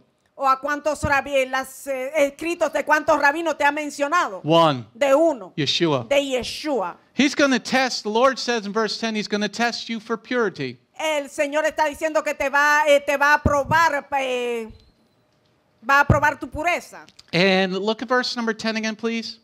Observen el versículo 10. I, Jehovah, search the heart. I test the inner motivations in order to give everyone what his actions and conduct deserve. Amen? Amén. You might want to underline that verse and say this. Quizás querrás subrayar este versículo y decir esto. Let's write this note next to that verse or in your Vamos a notes. escribir esta nota al lado de ese versículo. Do I do as much or least as possible to save my marriage to Elohim? Amén. Dice, yo hago mucho o poco para salvar mi matrimonio con Elohim. Do I do as much or as least as possible to save my marriage to Elohim? Amén. Dice, yo hago mucho o poco para salvar mi matrimonio con Elohim. Do I do as much or as least possible to save my marriage to Elohim? Yo hago mucho o poco para salvar mi matrimonio con Elohim. See, if somebody's attacking my marriage to my king, Si alguien está atacando mi matrimonio con mi rey, to my God, con mi Dios, I'm going to use every tool at my disposal to stop that enemy. Él va a utilizar todas las herramientas disponibles para detener ese enemigo. I'm going to use as much material to block that enemy from getting into my life. Él utilizará todos los materiales para bloquearlo, para que no entre a su vida. Do I use all the word to protect my marriage? Y todas las palabras para proteger su See, matrimonio. Robertson Kelly and I have been married 32 years. Él y su esposa han estado casados por 32 años. We've been together now 35 years. Han estado juntos por unos 35 I años. still have to do everything in my power to protect my my marriage to my beloved. Él tiene que hacer todo lo que esté a su alcance para proteger su matrimonio con su amada. And where do I get that power from? ¿Y de dónde él obtiene ese poder? From the 34 categories of God's law. De las 34 categorías de las leyes de Dios. I don't want any holes for any unclean thing to come into my marriage. Él no quiere ninguna grieta para que entre algo impuro a su matrimonio. Because it's very simple for you to get termite syndrome. Es muy simple para que tú te contagies de ese síndrome de termita. Turn to Luke chapter 6, please. Vamos a Lucas 6, por Luke favor. chapter 6. Luke, the Gospel of Luke chapter 6, please. Evangelio de Lucas capítulo 6. Verse 45 and 46, please. 45 y 46. Now we're going to get into the Brit Hadashah to see if it's the same. Vamos al nuevo pacto para ver si es lo mismo. Okay? Luke chapter 6, verse 45 and 46. Lucas 6, 45 y 46. Luke chapter 6, verse 45 and 46. Lucas 6, 45 y 46. This part is called Followers of Messiah. Why do you not do what he says to do? Amén. Esta parte se titula Seguidores del Mesías. ¿Por qué no haces lo que él te dice que hagas? These are really key verses in the Gospels. Estos son versículos claves en el Evangelio. And if you learn anything today, learn these two verses. Y si aprendes algo en este día, apréndete estos dos versículos. Specifically, learn verse 46. Específicamente, apréndete el versículo 45. The good person produces good things from the store of good in his heart, while the evil person produces evil things from the store of his heart, store of evil in his heart. For his mouth speaks what overflows from his heart. Why do you call me Lord, Lord, but not do what I say? Amen? Amen. As we see here, Yeshua, the loving, grace-giving Messiah. Como podemos ver aquí, Yeshua, el amoroso, el Mesías de Thank la you, gracia. Oscar. Say that there's evil people. Dice que hay personas malas. And they produce evil offspring. Y que ellos producen cosas malignas. So Yeshua says there are evil people and they produce evil offspring. Él dice que hay personas malignas y que producen descendencia maligna. And these evil offspring produce evil products. Y estas descendencias malignas producen cosas malas. And they teach evil things to their children. Y le enseñan cosas malas a sus hijos. And they say evil things on radio, television, and internet. Y dicen cosas malas en radio, televisión o internet. And why do these evil people why are they around? ¿Y por qué estas personas malignas siguen a nuestro alrededor? And why do they teach evil things? ¿Y por qué enseñan cosas malas? Because their lives are filled with termites and their homes are built on the beach. Porque sus vidas están llenas de termitas y sus hogares fueron construidos en la playa. People are built that have homes filled with termites. Estas personas malignas, sus hogares están con termitas. Look at the product of the termites, people. Look up. Everybody look up. Observen el producto Look de at the las picture. termitas. Observen las Look at fotos. that picture. Obsérvenla. That is a product of termite syndrome. Ese es el producto del síndrome de la termita. And the church produced that termite syndrome. Y la iglesia produjo este síndrome de termitas. Because we made it easy. Porque lo hicimos fácil. We allowed fornicators to stay in the congregation after finding out it was true. Permitimos que los fornicadores se queden en la congregación después que se averigua que fue verdad. If I find out that you're fornicating, Si el rabino averigua que tú estás and there is fornicando proof, y hay prueba, if I got 2 witnesses, si tienes 2 testigos, you will be summarily dismissed from this congregation. se te votará de esta congregación. And I did that to Martin's nephew. Él lo hizo esto con el familiar I said, del hermano. somebody told me that this girl you brought, you guys are having relations. Él le hizo la pregunta porque él vino con su compañera. Are you married? ¿Eres casado con ella? No. Él le dijo no. Well, then you got to stop doing that. Tienes que de parar de hacer eso. So they said no. Ellos dijeron no. So I said, don't come until you stop doing that. Él le dijo no vengas hasta que dejes de hacer eso. Or get married. O cásate. I'm not going to hang out with you. Él no va a pasear contigo, él no estará Once I contigo. find out that something is true, Una vez que él averigüe que algo es Torah verdad, says I need 2 witnesses. la Torah dice que él necesita 2 testigos. I'm not going to let the termites infest this house. Él no va a permitir que las termitas infecten esta casa. So Yeshua says there's good people and bad people. Yeshua dice que hay personas buenas y personas malas. And in verse 45, Yeshua says, En el versículo 45, let's look at Yeshua verse dice, 45. veamos el versículo The good 45. person produces good things from the store of good in his heart, while the evil person produces evil things from the store of evil in his heart. For out of his mouth speaks what overflows from his heart. Amen? Amén. So Yeshua is saying your evil heart is coming out of you. Yeshua está diciendo que tu corazón perverso se está saliendo de ti, But in verse 45, he says you can choose good and evil. En el versículo 45 él dice que tú puedes escoger entre el bien y el mal. Now, in verse 45, was the Brit Hadashah written? Was the New Testament written? Ahora en el versículo 45, ¿será que el nuevo pacto estaba escrito? How would I tell what is something good and evil? ¿Cómo sabrá él si algo es bueno o si es malvado? How am I going to tell, Yeshua, how am I going to tell what is good and evil? ¿Cómo sabrá él diferenciar entre lo que es bueno y lo que es malo? Since the Brit Hadashah was not written. El nuevo pacto no estaba escrito. Oh, that would be the Torah. O eso sería la Torah. Let's read verse 45 again. Leamos el versículo 45 otra vez. The good person produces good things from the store of good in his heart, while the evil person produces evil things from the store and evil in his heart. Where his mouth speaks what overflows from his heart. Yeshua said, amen? Amén. Yeshua says a person can have the store of good in their heart. Yeshua dice que la persona puede tener abundancia o tesoro bueno en su corazón. How do you store good in your heart? ¿Cómo es que tú atesoras el bien en tu You corazón? got to use the materials that Yeshua gives us to use. Tienes que utilizar los materiales que Yeshua nos entrega para que usemos. You got to replace the termites and rebuild the wood that they got rid of.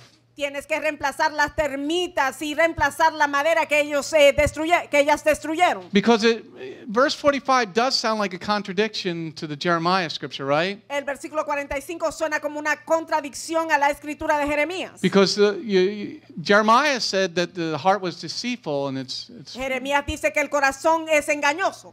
no, our hearts are deceptive. Nuestros corazones son engañosos. Our hearts, our flesh Nuestros is corazones deceptive. son carne. Our flesh is deceptive. Nuestra carne es engañosa. But our brains, our soul, our nefesh can overcome our hearts. Pero nuestra mente, nuestro cerebro, nuestra nefesh puede sobrepasar nuestro If you corazón use the right tools. si utilizas las herramientas correctas. So you got to choose to build your house on the rock or sand. The choice is yours. Tienes que escoger el construir tu casa en la arena o en la roca. La elección es tuya. Remember we were walking in the desert. Recuerda que estuvimos caminando en el desierto. God released us from slavery, right? Dios nos libertó del cautiverio. Was there a police force holding us there to follow God? ¿Será que había una fuerza policial que nos obligaba a seguir a Dios? No, we had to choose to walk with God. No, tuvimos que escoger el caminar con Dios. We got to choose to get to the promised land. Tenemos que escoger el llegar a la tierra prometida. But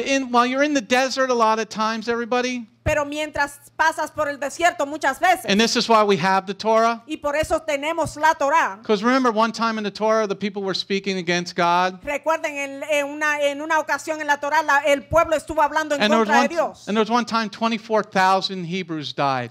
Y esa vez unos 24,000 hebreos murieron. And Moshe had to put the snake on a cross. Moisés tuvo que levantar la serpiente en esa cruz, en ese poste. And 100-year-old Aaron had to run to the middle of the congregation of 600,000 men. Whew, that was a long run. Y Aarón tuvo que correr y él tenía como unos 100 años en medio de la congregación. But in the desert, a lot of times we fight truth.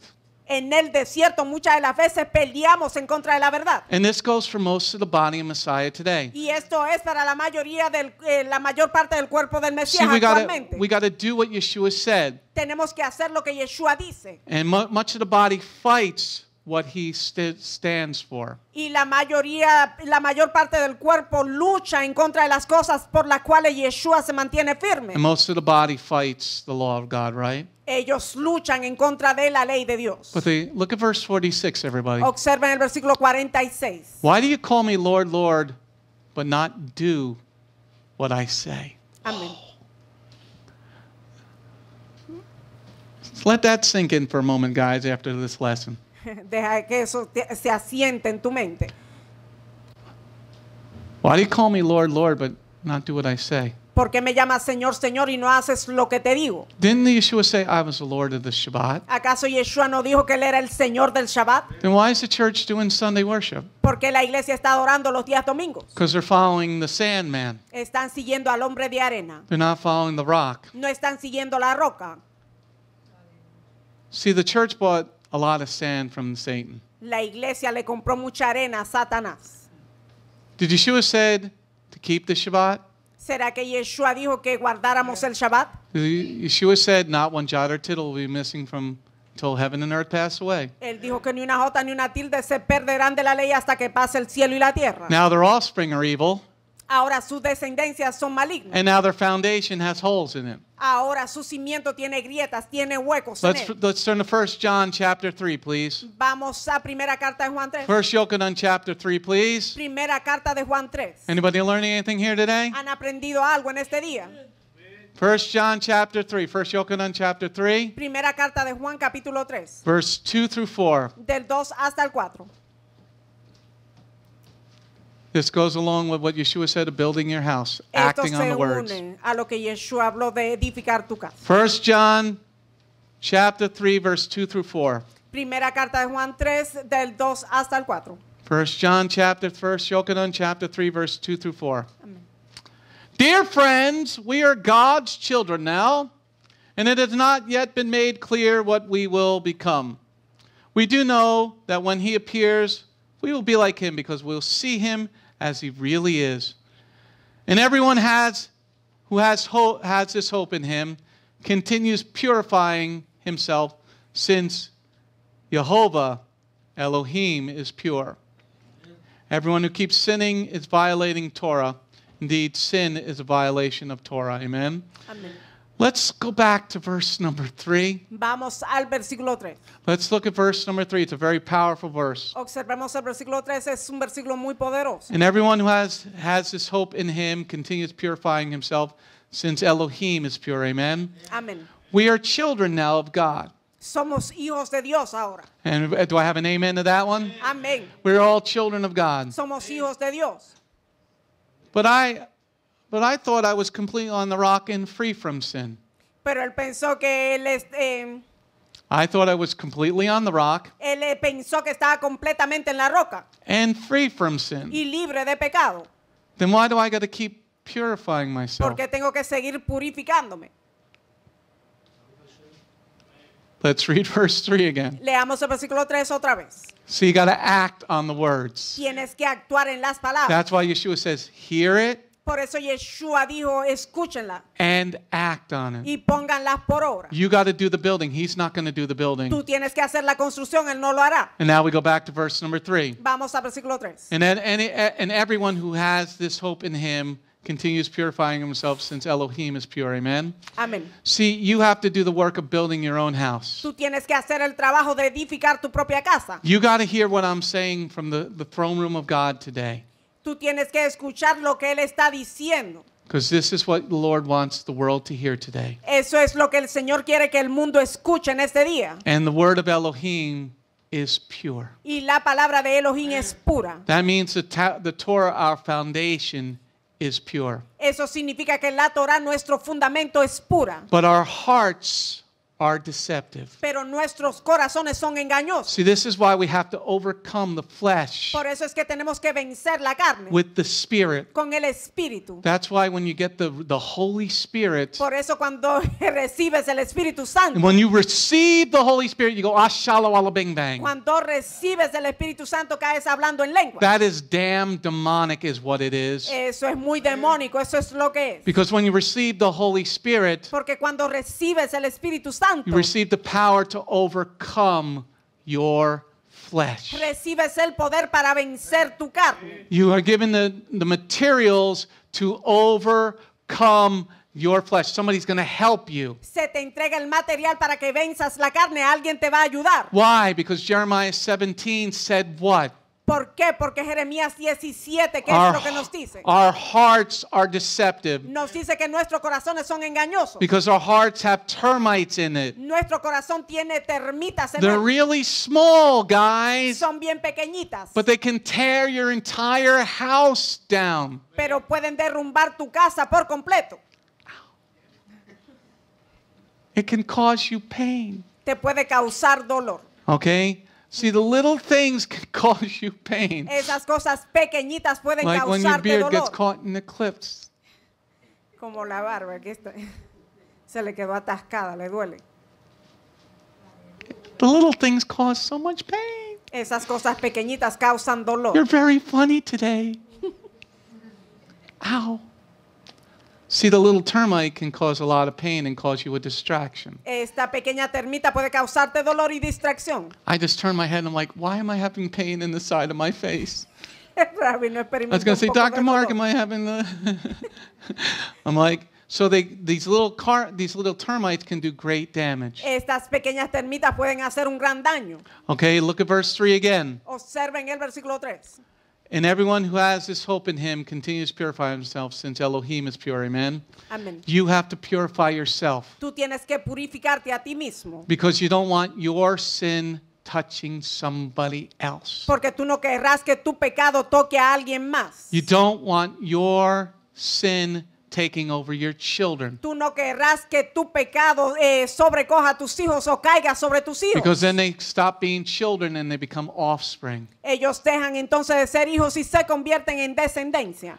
Look at verse number 4, please. Observen el versículo 4. Everyone who keeps sinning is violating Torah. Indeed, sin is a violation of Torah. Amen? Amén. I thought we were under grace, Yo pensé John. que estábamos bajo la gracia, Juan. I thought we were under grace. Pensé que estábamos bajo la gracia. And this is written after Yeshua rose from the grave, Y right? esto se escribió después que Yeshua resucitó. I thought, it says in the translation, keep sinning is violating the law. En otras traducciones dice que el que se mantiene pecando está violando la ley. I thought Yeshua said the law was over on the cross. He said it's finished. Yo pensé que Yeshua había dicho que se acabó en la cruz, que se había terminado. See, every time you sin, Cada vez que pecas, you let the sandman sell you another piece of property. tú dejas que el hombre de arena te venda otro pedazo de propiedad. Every time you sin, Cada vez que pecas, you let the sandman tú dejas o permites que el hombre de sell you arena some more te properties. venda más posesiones o propiedades. Ben, look at that girl at the job. Look at, she's bending over in the camera. Miren esa muchacha en el trabajo. Maritza's not here to look at Tu esposa no está ahí para poderte ver. Maritza.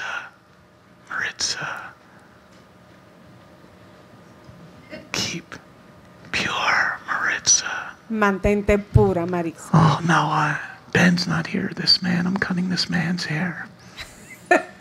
Mi esposo no está aquí, yo le estoy cortando el pelo a este hombre. He's got obsession on. Y tiene perfume I puesto. love obsession. Me gusta, obsesión No, it's Polo. It's Ralph Lauren. o polo. Ben never wears cologne. Ben no se pone perfume. Okay? So when you're sinning, Cuando estás pecando, you're allowing your sinful heart to take over. estás permitiendo que tu corazón pecaminoso tome el control. When you're sinning, Cuando estás pecando, you're allowing another colony of termites into your house. estás permitiendo que entre otra colonia de termitas a tu casa. Let me say that again. Lo va a repetir. Because termites come in colonies. Las termitas, ellas vienen en colonia. When you sin, you allow another colony to infest your home. Cuando tú pecas, tú permites que otra colonia invada tu casa. Every time you allow a part of the perfect laws to be removed, Cada vez que tú permites que una parte de la ley perfecta sea removida, you're allowing more termites into your house, estás permitiendo que entren más termitas en tu casa. and you're allowing more sand to come into your house. Y estás permitiendo que entre más arena en tu casa. Because Lucifer is a real estate agent. Lucifer, él es un vendedor de bienes, él es de bienes raíces. You gotta think of he's a real estate agent. Tú tienes que pensar que él es un agente de bienes raíces. And how do you call this real estate agent? ¿Y cómo es que lo llamas a él? How do you call Lucifer your real estate agent? ¿Cómo es que tú lo llamas a él tu agente de bienes raíces? Dial 666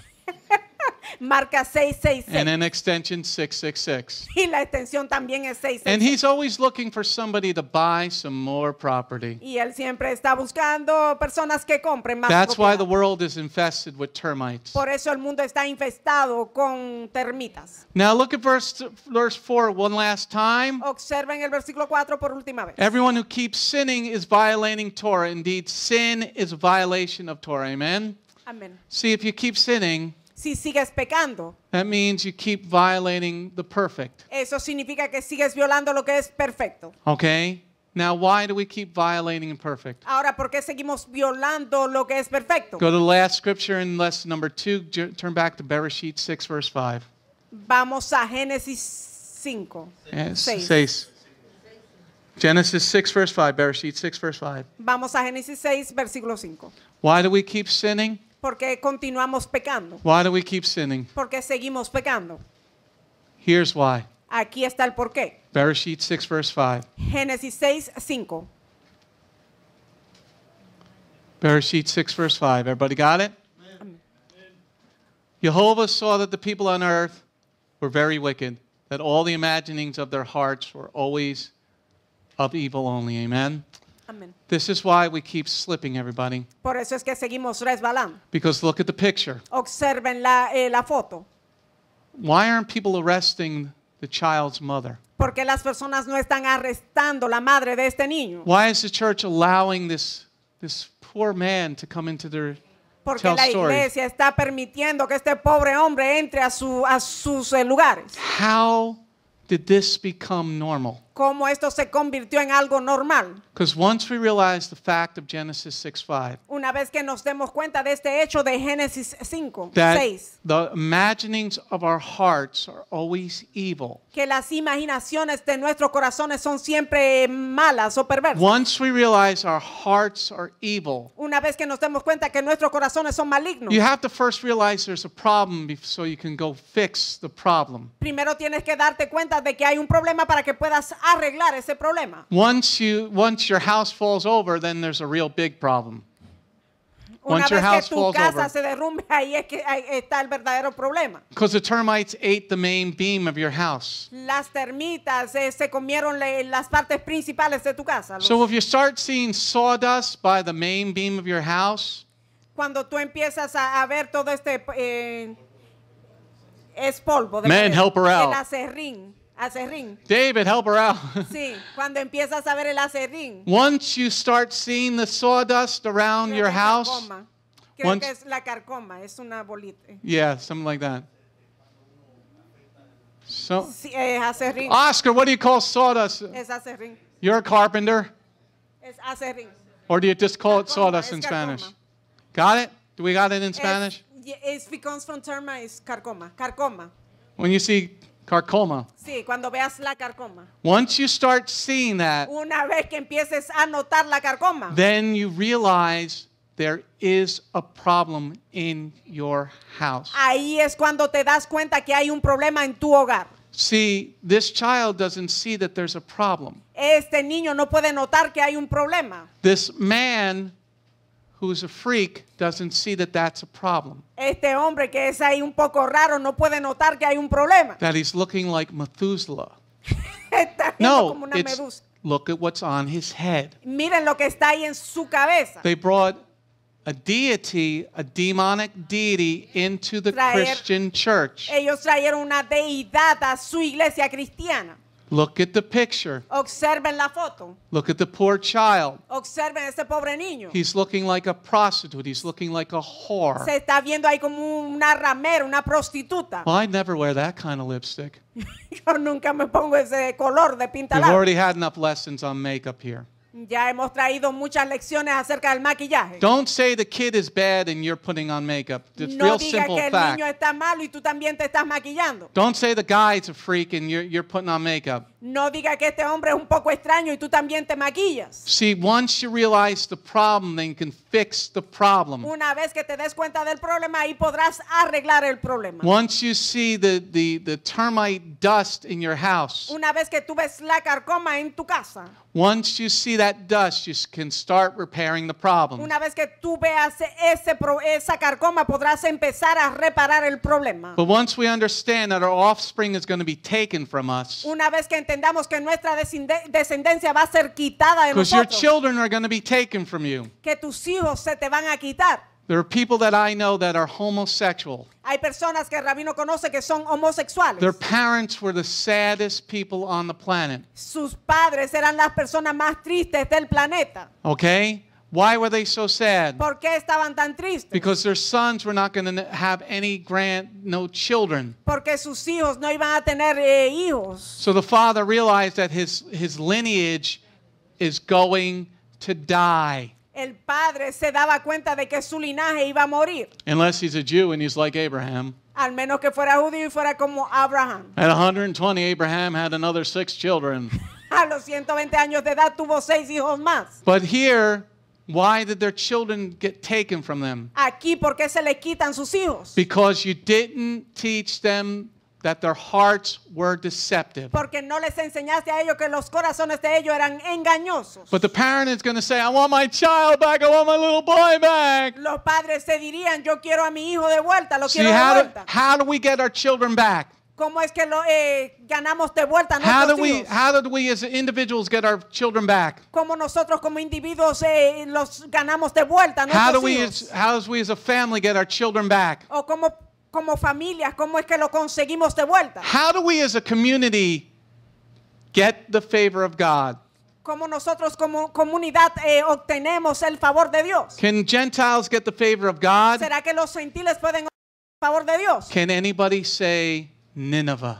¿Será que alguien puede decir Nínive? Let's learn how to get that back, everybody. Vamos a aprender cómo obtener a Dios de What did vuelta. Nineveh do? ¿Qué hizo Nínive? They repented Se arrepintieron and they returned to the God of Abraham, Isaac, and Jacob. y regresaron al Dios de Abraham, Isaac y Jacob. See, now you have the tools from this lesson. Ahora tienes las herramientas de esta But lección. now we need some supplies. Ahora necesitamos materiales. So for the next maybe 30 to 40 minutes, Quizás por los siguientes 30 o 40 minutos. because this is only part one. We're going to have part two next week. Esta es la primera parte. La segunda la traeremos la semana próxima. We're going to go through some of the tools, some of the materials that you need. Vamos a ir a algunos de los materiales que necesitamos. We're going to go on to lesson number 3 here. Vamos a la tercera lección. Lesson number 3 is bring right supplies. Bringing right supplies builds up. Removing the supplies destroys. Fixing the termite syndrome. Amén. Esta parte se titula Trayendo los suministros adecuados construye. Eliminar esos suministros destruye. Reparando el síndrome de la termita. What, Benjamin? I'm missing category 23. Oh, hey, well, it's supposed to be 34 categories. How do you fix a termite infestation? ¿Cómo es que tú arreglas esta infección de termitas? How do you fix it in an individual, ¿Cómo lo arreglas esto en un individuo? family, En una familia. community, En una and a comunidad. country? Y en un país. See, the way to do that is you need to keep the 34 categories of God. La manera de hacer esto es que debes de guardar las 34 categorías de Dios. See, the way you keep the termites away En la forma en que mantienes alejadas las is the termitas 34 categories of God's law, es con las 34 categorías de las leyes de and you Dios. got to get rid of your termite snake salesman. Tienes que deshacerte de ese vendedor de termitas y de serpientes. If you only keep some of these laws, Si solo guarda algunas de estas leyes, Lucifer, the real estate agent, is going to be looking to buy some land for you. Lucifer, este agente de bienes raíces, él verá cómo venderte alguna propiedad. This is why a Christian called Kurt Franklin could say, we need some more diversity at the Dove Awards. Por eso ese cristiano Kirk Franklin dijo que necesitaban más diversidad en esos premios. You know what kind of diversity we need? We need Messianic artists there. ¿Sabes qué tipo de diversidad necesitamos? Necesitamos artistas mesiánicos allá. Yeah, there's no Messianic artists at the Dove Awards. En esos premios, en esa gala, no hay artistas mesiánicos. So you know what's going to happen? ¿Sabes lo que sucederá? If our radio station actually does do this for the next year, Si nuestra radioestación logra hacer las cosas en este año, next year after the Holy Days, we're going to have our own Yavo Awards, He's Coming Awards for the Messianic artists. el año que viene sí vamos a entregarle premios a los artistas Wouldn't you like to see that mesiánicos, for sí. the Messianic community? Eso estaría muy bueno. But here, if you only keep some of the laws, Aquí si solo guarda partes de la that ley, real estate, that's enter the Sandman, Satan is going to come knocking at your door. ese vendedor de bienes raíces va a venir a tocarte a la puerta. So let's take a look at some of the laws. Veamos algunas de las leyes. So there's 34 categories of the law. Hay 34 categorías de la ley. Category number 1 is God. La primera es Dios. Okay, we're going to go over the categories, but I think I'm being told I missed one here. So there's going to be 33 instead of 34. 33 veremos en vez de 34. I misnumbered Falta something. una. Okay? So here, God is number 1. Dios es la primera. Okay, if you remove God from your Si society, remueves a Dios de tu sociedad, then you bought some sand in California. has comprado arena en California. Okay? Category number 2 is the Torah. Y la segunda categoría es la Torah. Category number 3 are signs and symbols. La tercera categoría es signos y símbolos. Okay? Category number 4 is prayers and blessings. La número 4 es oración y bendiciones. Number 5 is love and brotherhood. La número 5, amor y hermandad. Number 6 is poor and unfortunate. La número 6, los pobres y desafortunados. Number 7 is treatment of Gentiles. Número 7, tratamiento de gentiles. Number 8 is marriage, divorce, and family. La número 8 es matrimonio, divorcio y familia. Number 9 is forbidden sexual relations. La número 9 es relaciones sexuales prohibidas. Number 10 is times and seasons. Número 10, tiempos y estaciones. Number 11 is dietary laws. Número 11, leyes dietéticas. Number 12 is business practices. Número 12, prácticas comerciales. Number 13 is employees, servants, and slaves. Número 13, empleados, sirvientes y esclavos. Number 14, there's vows, oaths, and swearing. Número 14, votos, juramentos y promesas. Number 15, it's the sabbatical and jubilee years. La número 15 dice los años sabáticos y del jubileo. Number 16 is the court and judicial procedures. La número 16, el tribunal y el procedimiento judicial. Number 17 are injuries and damages. Número 17, lesiones y daños. Number 18, property and property rights. Número 18, propiedad y derecho de propiedad. Number 19 are criminal laws. Número 19, leyes penales. Number 20, punishment and restitution. Número 20, castigo y restitución. 21 is prophecy. La número 21 es profecía. Number 22 is idolatry, idolaters, and idolaters' practices. Categoría 22 dice idolatría, idólatras y prácticas idolátricas. We skip 23 and go to 24 is clothing. Nos falta la 23 y la 24 es ropa. I think idolaters' practices is number 23. The practicing. Okay, 23 is idolaters' practices. La número 3 son prácticas idolátricas. Number 24 is clothing. La número 24 es ropa. Number 25 is the firstborn. La 25 el primogénito. Number 26 is Kohanim and Leviim. La número 26 Coanín y levitas. Number 27 is Truma, tithes, and taxes. La número 27 es terma, diezmos y impuestos. Number 28 is the temple, the sanctuary, and sacred objects. La 28 es el templo, el santuario y los objetos sagrados. Number 29 is sacrifice and offerings. Número 29 es sacrificios y ofrendas. Number 30 is ritual purity and impurity. Número 30 pureza ritual e impureza. Number 31 is lepers and leprosy. 31 leprosos y lepra. Number 32 is the king. 32 el rey. Number 33 is Nazarites. 33 nazareos. And number 34 is wars. Y la 34 es guerras. Okay, in number 10. La número en el 10. Let me just see if it matches. I might have two documents open. Number 10. Número 10. Times and seasons. Dice hay tiempos y estaciones. There are 36 laws in this category. Hay 36 leyes en esta categoría. Let's look at one of the laws. Veamos una de ellas. Let's turn to Shemot Exodus chapter 23 verse 12. Vamos a Éxodo 23 versículo 12. This is category number 10. Esta es la categoría 10. And there are 36 laws. We're going to look at maybe we're going to look at two of the laws. Hay 36 leyes y veremos dos de ellas. But actually in verse 12 Pero en el versículo 12 there's a bunch of different things. There's a bunch of laws in that. hay un buen grupo de leyes que se encuentra en este versículo. Okay, by doing these things, Y al hacer estas cosas, you build your house on the rock with proper materials. edificas tu casa en la roca con los materiales apropiados. So let's see what Jehovah says in number 10. Vamos a ver lo que Jehová dice en el versículo 10. Okay, this is Shemot Exodus chapter 23 verse 12. Vamos a Éxodo 23, 12.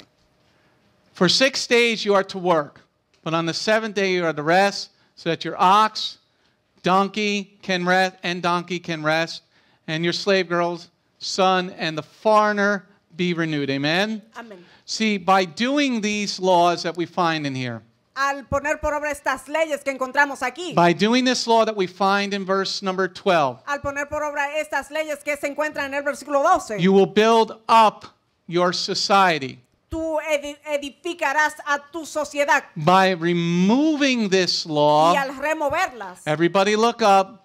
Todos miren hacia Look at the arriba. picture on the monitor there. Observen las fotos que están ahí en la When you pantalla. remove this, it is easy to get what you see on the picture. Cuando remueves esto es fácil obtener lo que ves ahí en la foto. See, it all depends the materials you use to build your home. Todo depende en los materiales que utilizas para edificar o construir tu casa. Now, verse 12 again. Versículo 12 otra For vez. 6 days you are to work, but on the seventh day you are to rest, so that your ox and donkey can rest, and your slave girl son and the foreigner be renewed. Amen? Amén. So here, this is a pure word to kill the termites. Aquí esta es una palabra pura para matar las termitas. 6 days we are commanded to work. 6 días se nos ordena que trabajemos. This is a foundation part of God's community. Esta es la parte fundamental de la comunidad de Dios. Okay, this is a foundation stone of God's community. Esta es la piedra angular de la comunidad de Dios. All the families of the earth are supposed to be working 6 days. Todas las familias de la tierra están supuestas a trabajar por 6 Now días. look at verse number 12 again. Observen el versículo 12 otra vez. For 6 days you are to work, but on the seventh day you are to rest, so that your ox and donkey can rest, and your slave girl son and the foreigner be renewed. Amen? Amén. Wait, what did that say in verse number 12? Un momento, ¿qué es lo que nos dice el versículo 12? That the Shabbat is for the foreigner. Está diciendo ahí que el Shabbat es para el extranjero. Then why are the Jews hiring goyim to come work in their house on the Shabbat? Porque los judíos están empleando gentiles para que vayan y trabajen en sus casas en los Shabbat. See, when we keep these laws for everybody, Guardamos estas leyes para todo el mundo. see, here we're supposed to work 6 days, Aquí debemos trabajar 6 días. but enter the sandman. Pero ahí entra el hombre de arena. Enter the sandman. Ahí entra el hombre de arena. We're not supposed to work 6 days. No estamos supuestos a trabajar 6 días. Why don't you have a nice weekend? Porque no libras los fines de semana. The sandman sold us we're supposed to have 2 days off. El hombre de arena nos vendió que debiéramos de tener libre 2 días. How many people's job wants them available 7 days a week? ¿Cuántos de los trabajos de ustedes quieren que ustedes estén disponibles 7 días a la There are semana? so many places out there that want you available 7 days a week. Hay tantos lugares allá afuera que quieren que tú estés disponible 7 días a la semana. Enter the sandman. Ahí entró el hombre de arena. The sandman makes the goyim work for the Jews on the Shabbat. El hombre de arena hace que los gentiles trabajen para los judíos en el Shabbat. The sandman changed the 7th day of the Shabbat to the first day of the week for El Shabbat. hombre de arena cambió el 7º día, que es el Shabbat, por el primer día de la semana. Okay, so let's read verse 12 one more time. Leamos el versículo 12 otra vez.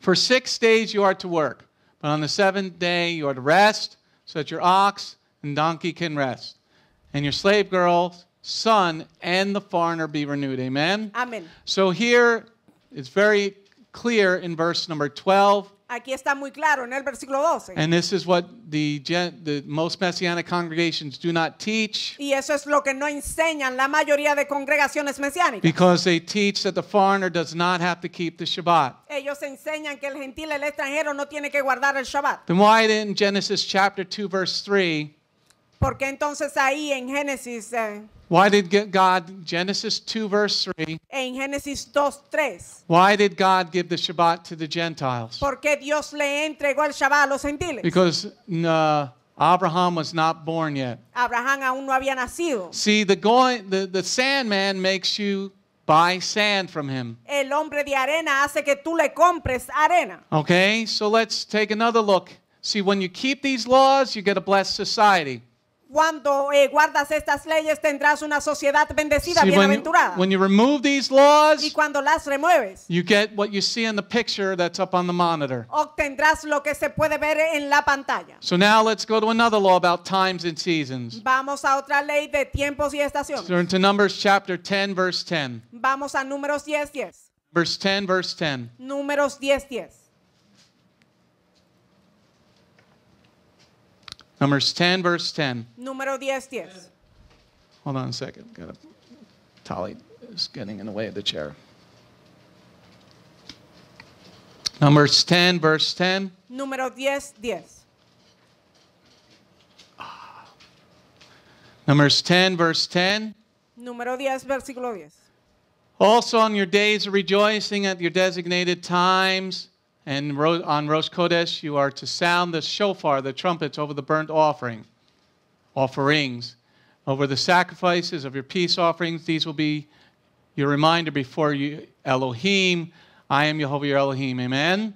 Amén. So this is the foundation that was built on rock. Este fue el cimiento que fue establecido en la roca. Okay, the rock says the days of rejoicing. La roca dice los días de vuestras solemnidades. These are Jehovah's days, not the rabbis or the church days. Estos son los días de Jehová, no los días de los rabinos o de la iglesia. See, in verse number 10, it says there are designated times during the year.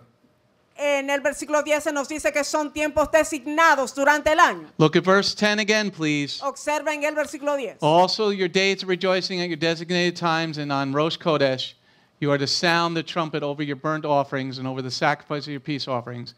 These will be your reminder before your Elohim. I am Jehovah your Elohim. Amen? Amén. So here, Jehovah says these are days to rejoice. Aquí Jehová está diciendo que estos son días de alegría. Now, what if you remove those days ¿Qué tal si remueven esos días and replace them with pagan Halloween? y lo reemplazan con el Día de los Muertos o las brujas? Oh, okay, so most of the church is not doing Halloween.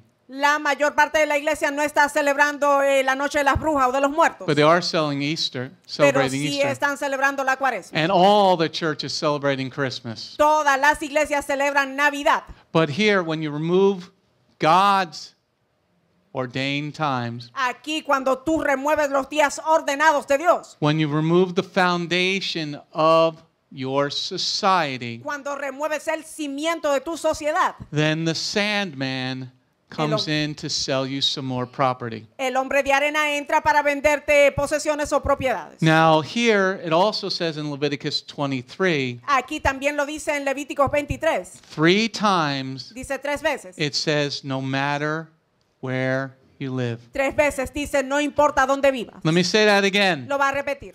3 times in Leviticus 23, 3 veces se dice en Levíticos 23. it says, no matter where you live. Ahí dice no importa dónde vivas. So if your society holds on to these things, Si tu sociedad se aferra a estas cosas, you will be blessed. serás bendecido. But if your society removes these things, Pero si tu sociedad remueve estas cosas, eventually the Lord is going to let you get taken over by Gog and Magog. eventualmente el Señor va a permitirle a Gog y Magog que se apoderen de ti. But the sandman says, oh, you only got to do those when you live in Israel. El hombre de arena dice que solo tienes que observar esto cuando vivas en Israel. But here in Leviticus 23, Pero aquí en Levítico 23, in Vayikra 23, it says 3 times, en Levítico 23 dice 3 no veces, matter where you live, forever. donde quiera que mores, y eso es perpetuamente. Okay? So the sandman El hombre de arena has taken your foundation away ha quitado tu cimiento and says, you only got to do them up to the cross. y dijo, solo tenías que hacer todo esto hasta la cruz. See, the rock says,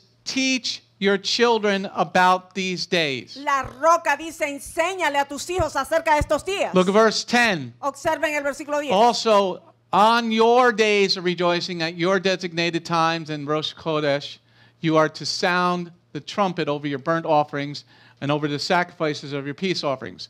These will be your reminder before before Elohim. I am Jehovah your Elohim. Amen? Amén. So if you didn't understand verse 10, Si no entendiste el versículo 10, he said this is a reminder before Elohim, the Father, the Son, and the Spirit.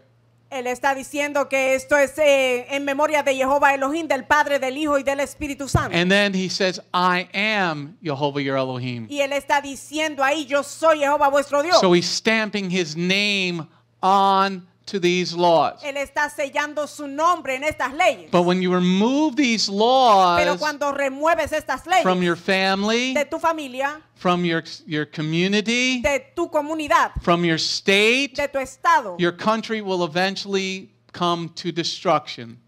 tu país eventualmente caerá en destrucción. You will eventually come to destruction. Tú eventualmente serás destruido. Not your children, your offspring will be taken from you Tu descendencia se te quitará and given fully to Satan, as what's happening a lot in the world. Y se le entregará completamente a Satanás, como está sucediendo mucho en el mundo. See, the Proverbs said we should teach our children at home. El proverbio dice que debemos instruir a nuestros hijos en la casa. Teach the child the way that they should go. Enséñale por el camino que debe de andar. The sandman says, El hombre de arena dice, you don't need to learn these old things. tú no necesitas aprenderte esas cosas viejas. Let's go to the next part. Vamos a la siguiente parte. Let's go to signs and symbols, number 3. Vamos a tiempos y estas señales. Let's turn to Genesis 17, please. Vamos a Génesis 17. Genesis 17. There are 5 laws in signs and symbols. Hay 5 leyes de signos y símbolos. Okay? Now we're laying the foundation for something else at the end of the lesson. Estamos poniendo el cimiento para algo más que viene en la lección. Genesis Bereshit 17, Génesis 17, verse 11 and 12. 11 y 12. Genesis 17, verse 11 and 12. Génesis 17, 11 y 12. This is category number 3. Esta es la tercera categoría. This is laws 17 through 21. Son las leyes 17 hasta la 21. There are 5 laws in that category. Hay 5 leyes en esa categoría. You are to be circumcised in the flesh of your foreskin. This will be a sign of the covenant between me and you. Generation after generation, every male among you who is 8 days old is to be circumcised, including slaves born within your household and those bought from a foreigner, not descended from you. Amen? Amén. So here, this is a pure word of the rock. Aquí esa es la palabra pura de la roca. Now here, this was given way before Israel was a nation. Esto se entregó antes de que Israel se convirtiera en una nación. Okay, what is another key part of this? ¿Cuál es otra parte clave de todo esto? The law of circumcision La ley de la circuncisión was given when we were not even in the land of Canaan. se nos fue entregado aun cuando no estábamos en la tierra de Canaán. So when anybody says we only have to do the laws when we're in Israel, Si alguien dice que solo debemos de observar las leyes cuando vivamos en Israel, this was given before Israel was a nation. esto fue entregado antes de que Israel se convirtiera en una nación. This law was given before the Torah was given to Moshe on paper. Esta ley fue dada antes de que se le diera la Torá a Moisés. And in escrita. verse 11, Versículo 11. it says you are to be circumcised in the flesh of your foreskin. Dice que se te circuncidará la ley el prepucio. This is a sign of the covenant. Esta es la señal del pacto. Then in verse number 12, it says generation to generation, or in Hebrew, oyam, forever. En el versículo 12 dice de generación en generación, en el hebreo olán. Now let's look at verse number 12. Let's read verse number 12. Leamos el versículo 12. Generation after every male among you who is 8 days old is to be circumcised, including slaves born within your household, and those bought from a foreigner, not descended from you. Amen? Amén. So it is very clear. Es muy claro. It is very clear Es muy claro that the Gentile has to be circumcised. The Gentile male has to be circumcised. que el gentil tiene que circuncidarse, el hombre gentil. Because it says a foreigner not descended from you. Dice que el extranjero que no fuera de tu linaje. But the sandman, Pero el hombre de arena, that realtor that you dial 6664, ese agente al cual tú llamaste en 666. he says this law is only for the Jews. Él está diciendo que esta ley es solo para los judíos. The sandman says this law stopped at the cross. El hombre de arena dice que esta ley se detiene en la cruz. He's saying, I've got a real good piece of property in New Jersey here for you. Él está diciendo que él tiene una buena propiedad, una buena tierra aquí en New Jersey. Or maybe a piece of property on Long Island. Island. No, you can't say Long Island. You got to say Long Island. Long Island. Long Island. Okay? So the sandman says, El hombre de arena dice there's no need for the circumcision. que no hay necesidad de circuncisión. Jesus is the sign of the covenant. Jesús es la señal del pacto.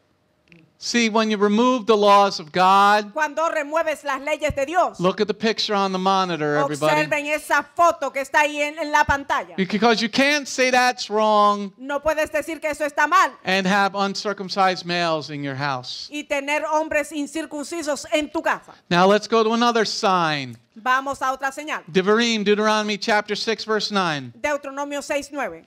Devarim, Deuteronomy chapter 6, verse 9. Anybody learning anything here today? ¿Están aprendiendo algo en este día? See, when you do these things, you build your society on the rock. Cuando haces estas cosas, edifica tu sociedad en la roca. When you remove these things, you build your house on the sand. Y cuando la remueves, edificas la sociedad en la arena. Deuteronomy 6, verse 9. Deuteronomio 6:9. Devarim 6, verse 9. Deuteronomio 6:9. And write them on the door frames of your house and on your gates. Amen? Amén. You're to write the words of God on the door frames of your house. Tienes que escribir las palabras de Dios en los marcos de tus You're to puertas. place one of these, a minimum, on the door frame of your house. Tienes que colocar una mesusa en los marcos de las puertas de And tu if you casa. have a gate on your house, Y si tienes un portón, this is something called a mezuzah. It contains this verse that we're reading here. eso es algo que se llama mesusa y contiene el versículo que acabamos de And leer. there you see the kosher root that is still in there. Ahí está.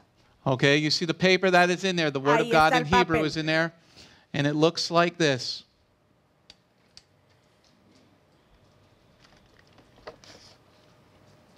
It is the word of Torah that you put on your house. Ahí está la palabra de Torah que colocas en los marcos de la puerta. en And tu if we're casa. to do the holy days, no matter where you live, Y si debemos observar los días santos, no importa dónde vivamos. then God says, no matter where you live, Dios dice, no importa dónde vivas. you're to put the words of my Torah on your homes Tienes que poner las palabras de mi Torah en tu hogar so that your children can see it. para que tus hijos puedan verla. But the sandman says, I can't do that. I live in an apartment. El hombre de arena dice, pero yo no puedo hacer esto, vivo en un apartamento. I can't do that. I live in an apartment. Vivo en un apartamento. God first. Dios primero. God first. Dios primero. And then if somebody tries to tell you to take it down, say, I know a good lawyer that's Jewish. Si alguien te dice que lo quites, tú le dices, yo conozco un buen abogado judío. Okay? But the sandman comes in and says, you don't need to do that. You live in an apartment. Pero el hombre de arena te diría, no necesitas hacer esto, tú vives en un apartamento. The sandman says it doesn't mean you can put a mezuzah on your door. Él te dice, eso no quiere decir que tú tienes que poner una mesusa en los marcos de tu It puerta. said, write them on the door frames of your house. This is written and I'm putting it on the door frame of my house. Dice que lo escribas en los marcos de la puerta. Y Is eso this está not the word of escrito. God?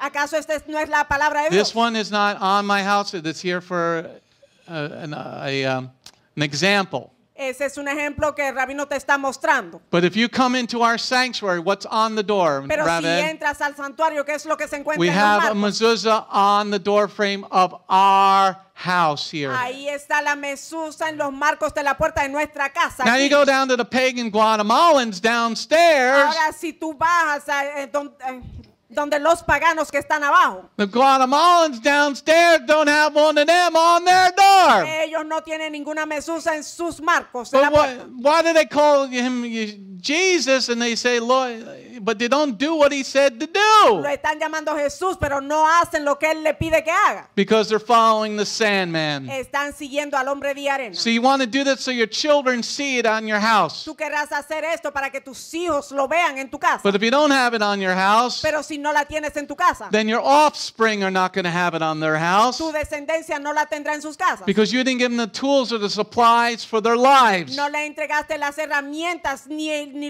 los materiales para su vida. You see how easy how the sandman works here? ¿Ves cómo funciona el hombre de arena aquí? You see how the termite syndrome happens, everybody? ¿Ves cómo sucede este síndrome de la termita? You see how easy the word of God gets removed? ¿Ves qué tan fácil es removida la palabra de Dios? Well, that's just for the Jews. Eso es solo para los judíos. I got a circumcised Yo heart. tengo un corazón circuncidado. I don't need to be circumcised in my flesh. Yo no necesito circuncidar mi carne. No, you got a termite-filled heart is what you No, got. tú lo que tienes es un corazón lleno de termitas. I don't have to cover my head. That's only for the married women. No tengo que cubrirme el pelo, eso es solo para las mujeres casadas. See, the way the Sandman works, everybody, En la forma en que opera este hombre de arena, he works on the simpler laws first. el trabajo opera con las leyes simples primero. Because men don't like anything bad to happen to their penises. Porque a los hombres no les gusta que les suceda nada malo a sus penes, a sus partes privadas. You mean, I gotta, yes. ¿Tú quieres decir que tengo que? Yes, sí, you sí, do. tienes que hacerlo. No, man, it's gonna hurt. You No, eso dolerá. stop being such a girl. Deben de ser tan No, cobardes. that's even bad for the girl to say to the girls. That's true. Stop being such a wimp. Deben de ser tan cobardes. See, I don't need to put that on my house because it really doesn't say mezuzah.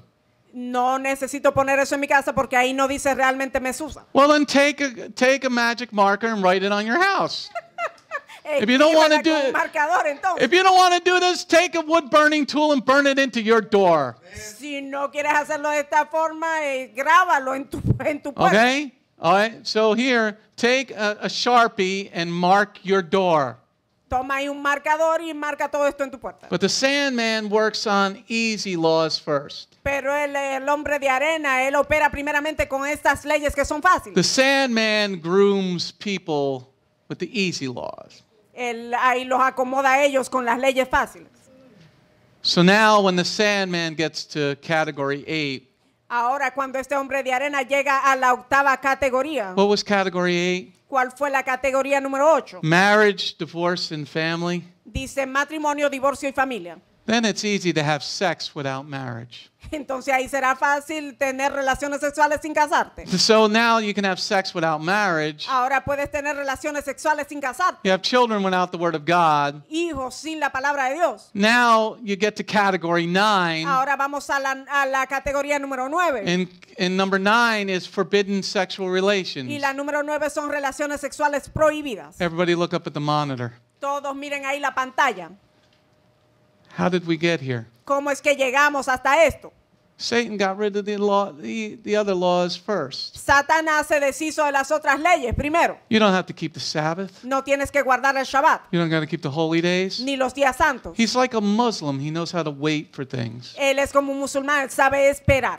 Well, the Muslims are his tools. Los musulmanes son su herramienta. See, you remove category 23 or something. Si remueves la categoría 23 o algo así, You remove the signs and the signs category. si remueves la categoría de los signos y Then símbolos, you get to everybody loves to have sex. Come on, entonces guys. llegarías a la parte porque a todos les gusta tener relaciones. I'm not going to marry a woman I haven't had sex with, the world says. I'm not El going to buy mundo that dice car que without no test se casará driving. con una mujer que no haya probado primero. Okay, that's what the school is teaching. Eso es lo que está enseñando la escuela. And then you get to category number 9. Si vas a la categoría 9, In Houston, en Houston, this week they approved getting rid of category number 9. esta semana aprobaron el deshacerse de la categoría número 9. As of Thursday, they approved getting rid of category number 9. Desde el jueves aprobaron deshacerse de la categoría número 9. So once you remove category 9, Una vez que remueves la categoría 9, then when the Sandman goes up to category number 1, cuando el hombre de arena vaya detrás de la primera categoría, you remove the other 33 categories. si removiste las otras 33 categorías, It is easy to get rid of God and the 10 Commandments. sería fácil de remover a Dios y los 10 mandamientos. Because category number 1 has 10 commandments in it. Porque la primera categoría tiene 10 mandamientos en ella. Because once you get rid of the other 603 laws, Una vez que te deshaces de las otras 603 leyes, the last 10 are not so hard to get rid of, right? las otras 10 no son tan difíciles de deshacer. See, we need to build our individual lives on the rock. Necesitamos construir nuestra vida individual en la roca We need to build our families on the rock called Yeshua. y nuestras familias en la roca que se llama Yeshua. We need to build our communities on the rock called Yeshua. Nuestras comunidades en la roca que se llama Yeshua. We need to build our nation on the rock called called Yeshua. Y nuestra nación en la roca que se llama Yeshua. And he is the same yesterday, today, and Y forever. Él es el mismo ayer, hoy y por los siglos. And why do we need to build our family and our nation and our towns on the rock? ¿Y por qué necesitamos edificar nuestra nación, nuestra familia en la roca? Because the sandman has entered the world. Porque el hombre de arena ha entrado al mundo. There is not a termite syndrome that can't be fixed by his pure, full word.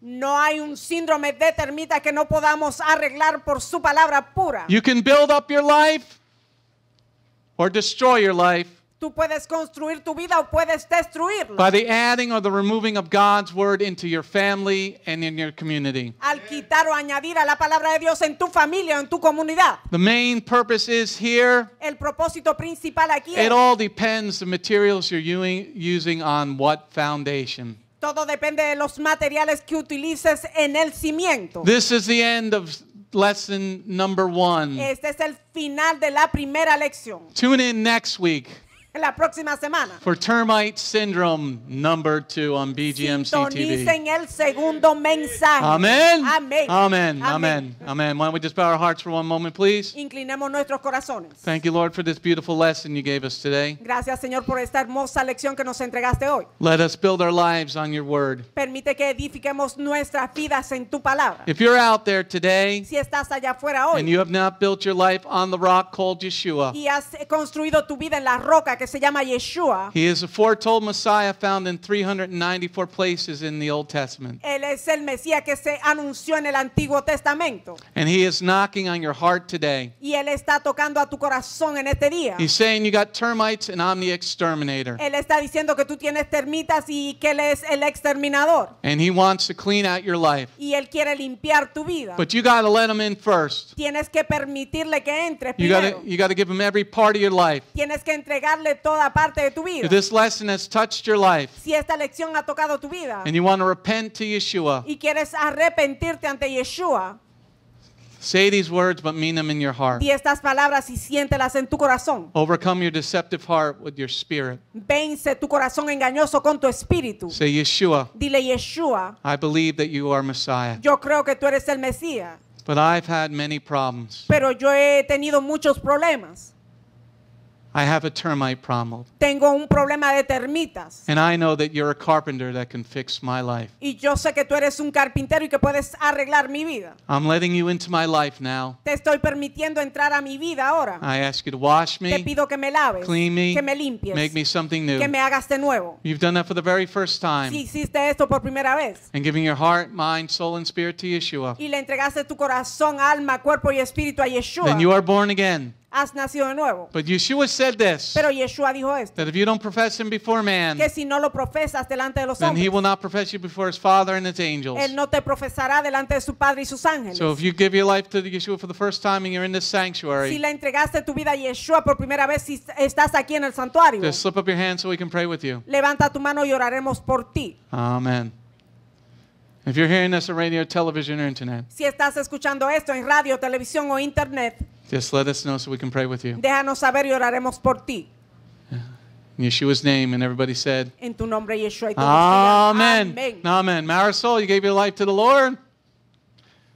Coming out of Catholicism into walking the way, the truth, and the life. Let's give her a hand. All rise. Amen. Let's pray for Marisol. Why don't we all rise? You guys have been sitting for 3 hours, 4 hours. 4 hours. All right, let's pray for Marisol. She's been among us for a couple of weeks now. And through the holy days, she's leaving Catholicism and becoming a Messianic follower of the way. Amen? Amen. Let's pray for Marisol. Everybody extend their hand to Marisol. Thank you, Lord, for Marisol. Thank you, Lord, that she has left the idols and made you the Lord of her life. As we pour the oil, the anointing oil on her brain, let her become one with you, Lord. Become her beloved husband. Touch her mind so that she understands the laws that you want her to do. Amen. Let her sell the sand and build her life on the rock. Let her have the full armor of God placed upon her. Protect her now as she leaves the idols behind. The family will try to bring her back to the old ways, but let her go back to the ancient path now that she's chosen the right path. Let her have a heart, mind, soul, and give her your strength for her life now. In your name, Yeshua, and everybody said, Amen. Amen. Yibrekka Yehovah, Barish Mareha, Ya'e Yehovah, Panabaleka, Bikuneka, Yisa Yehovah, Panabaleka, Biatsem Laka, Shalom. May Yehovah bless you and keep you. May Yehovah make his face shine on you and show you his favor. May Yehovah lift up his face toward you and give you his shalom. Yehovah te bendiga y te guarde. Haga resplandecer Yehovah su rostro sobre ti, haya de ti misericordia. Yehovah hace ti su rostro y ponga en ti shalom. In the name of the one who gave his life for our lives. In his name, in Yeshua. And everybody said, Amen. Shabbat shalom, everybody. Shalom. This is Messianic Rabbi Andrew Dinnerman. I would personally like to thank you for tuning in to the Remnant's Call each and every week.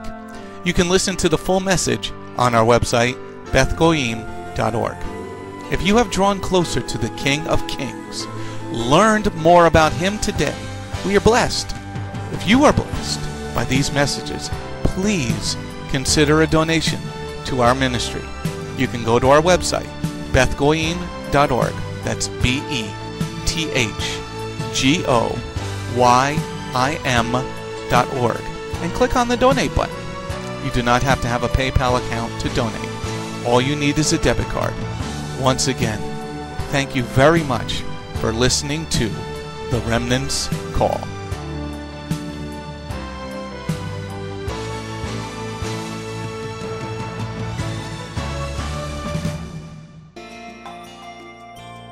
If you have not taken your first steps to be born again, just ask God's help.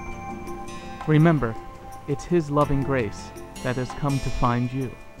No one is worthy or able to reach God, but God can reach us, and he's reaching out to you now.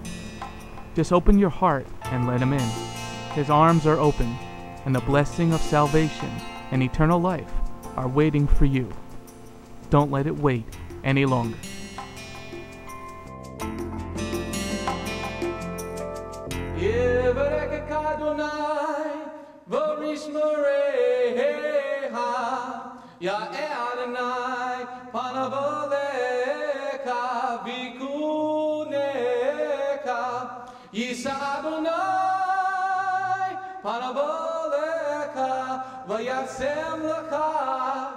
Shalom. May the Lord bless you and keep you. May the Lord lift his face to shine upon you. May the Lord be gracious unto you and give you his shalom.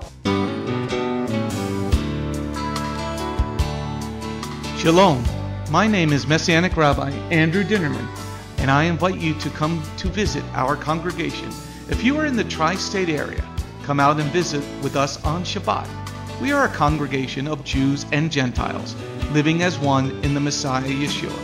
BGMC is a place of true worship. The focus never wanders from the Hebraic roots of our faith. Beth Goyim is rooted in the Word of God from Bereshit through to the book of Revelation. Messiah's strong words against man-made tradition are carefully recorded in Matthew 7. That is the reason we only follow the straight-up instructions found in Scripture. Truly, the way, the truth, and the life. If you're looking for a deeper walk with Adonai, come out for our Tuesday evening Bible study called Messianic Torah Time. Come, spend a day with us on any Shabbat. We start at 11 a.m. with the sound of the ancient Hebrew shofar. Next, we offer our King praise and worship in English, Hebrew, and Spanish. After worship, we review the headlines in the previous week's news from around the globe, especially news from the Holy Land, Israel. We don't just list the news headlines as current events, but we comb through the scriptures searching for clues to understand what they mean and then to help pinpoint prophetically our current position on Adonai's clock. After digesting all that modern information, we leave the world behind as we journey with our Adonai deep into his eternal word, not with just 1 or 2 scriptures, but usually 7 or more scriptures. The spiritual nourishment and the richness of his kingdom become accessible to the ones who share this special time and seek them out. The day does not end there. Because Shabbat is so special to him, there is always so much more that our King desires to share. So instead of separating and leaving, we stay together as a family for potluck lunch and an afternoon study of our King's Word. We close the Shabbat together with the reading of the new week's parashah. That's the Torah portion. Even after those blessings, many of us just can't get enough. So the members bring prepared homemade foods to share while we all enjoy an uplifting movie together. If all that information is not quite enough, you can check out our website where you will find over 200 video teachings and biblical holy day studies. Under Messianic Torah Time, the Hebrew Roots button, you'll discover free studies on many different topics, including PowerPoint slide presentations. If Beth Goyim sounds like a place you'd love to visit, but you live outside the tri-state area, there is still a way to connect with us. We stream live on the internet on Tuesday, Thursday, and Shabbat. The website is www.bethgoyim.org. That's BETHGOYIM.org. Our phone number is 973-338-7800 or 978-2-YESHUA. That's 978, the number 2, Yeshua. Shalom.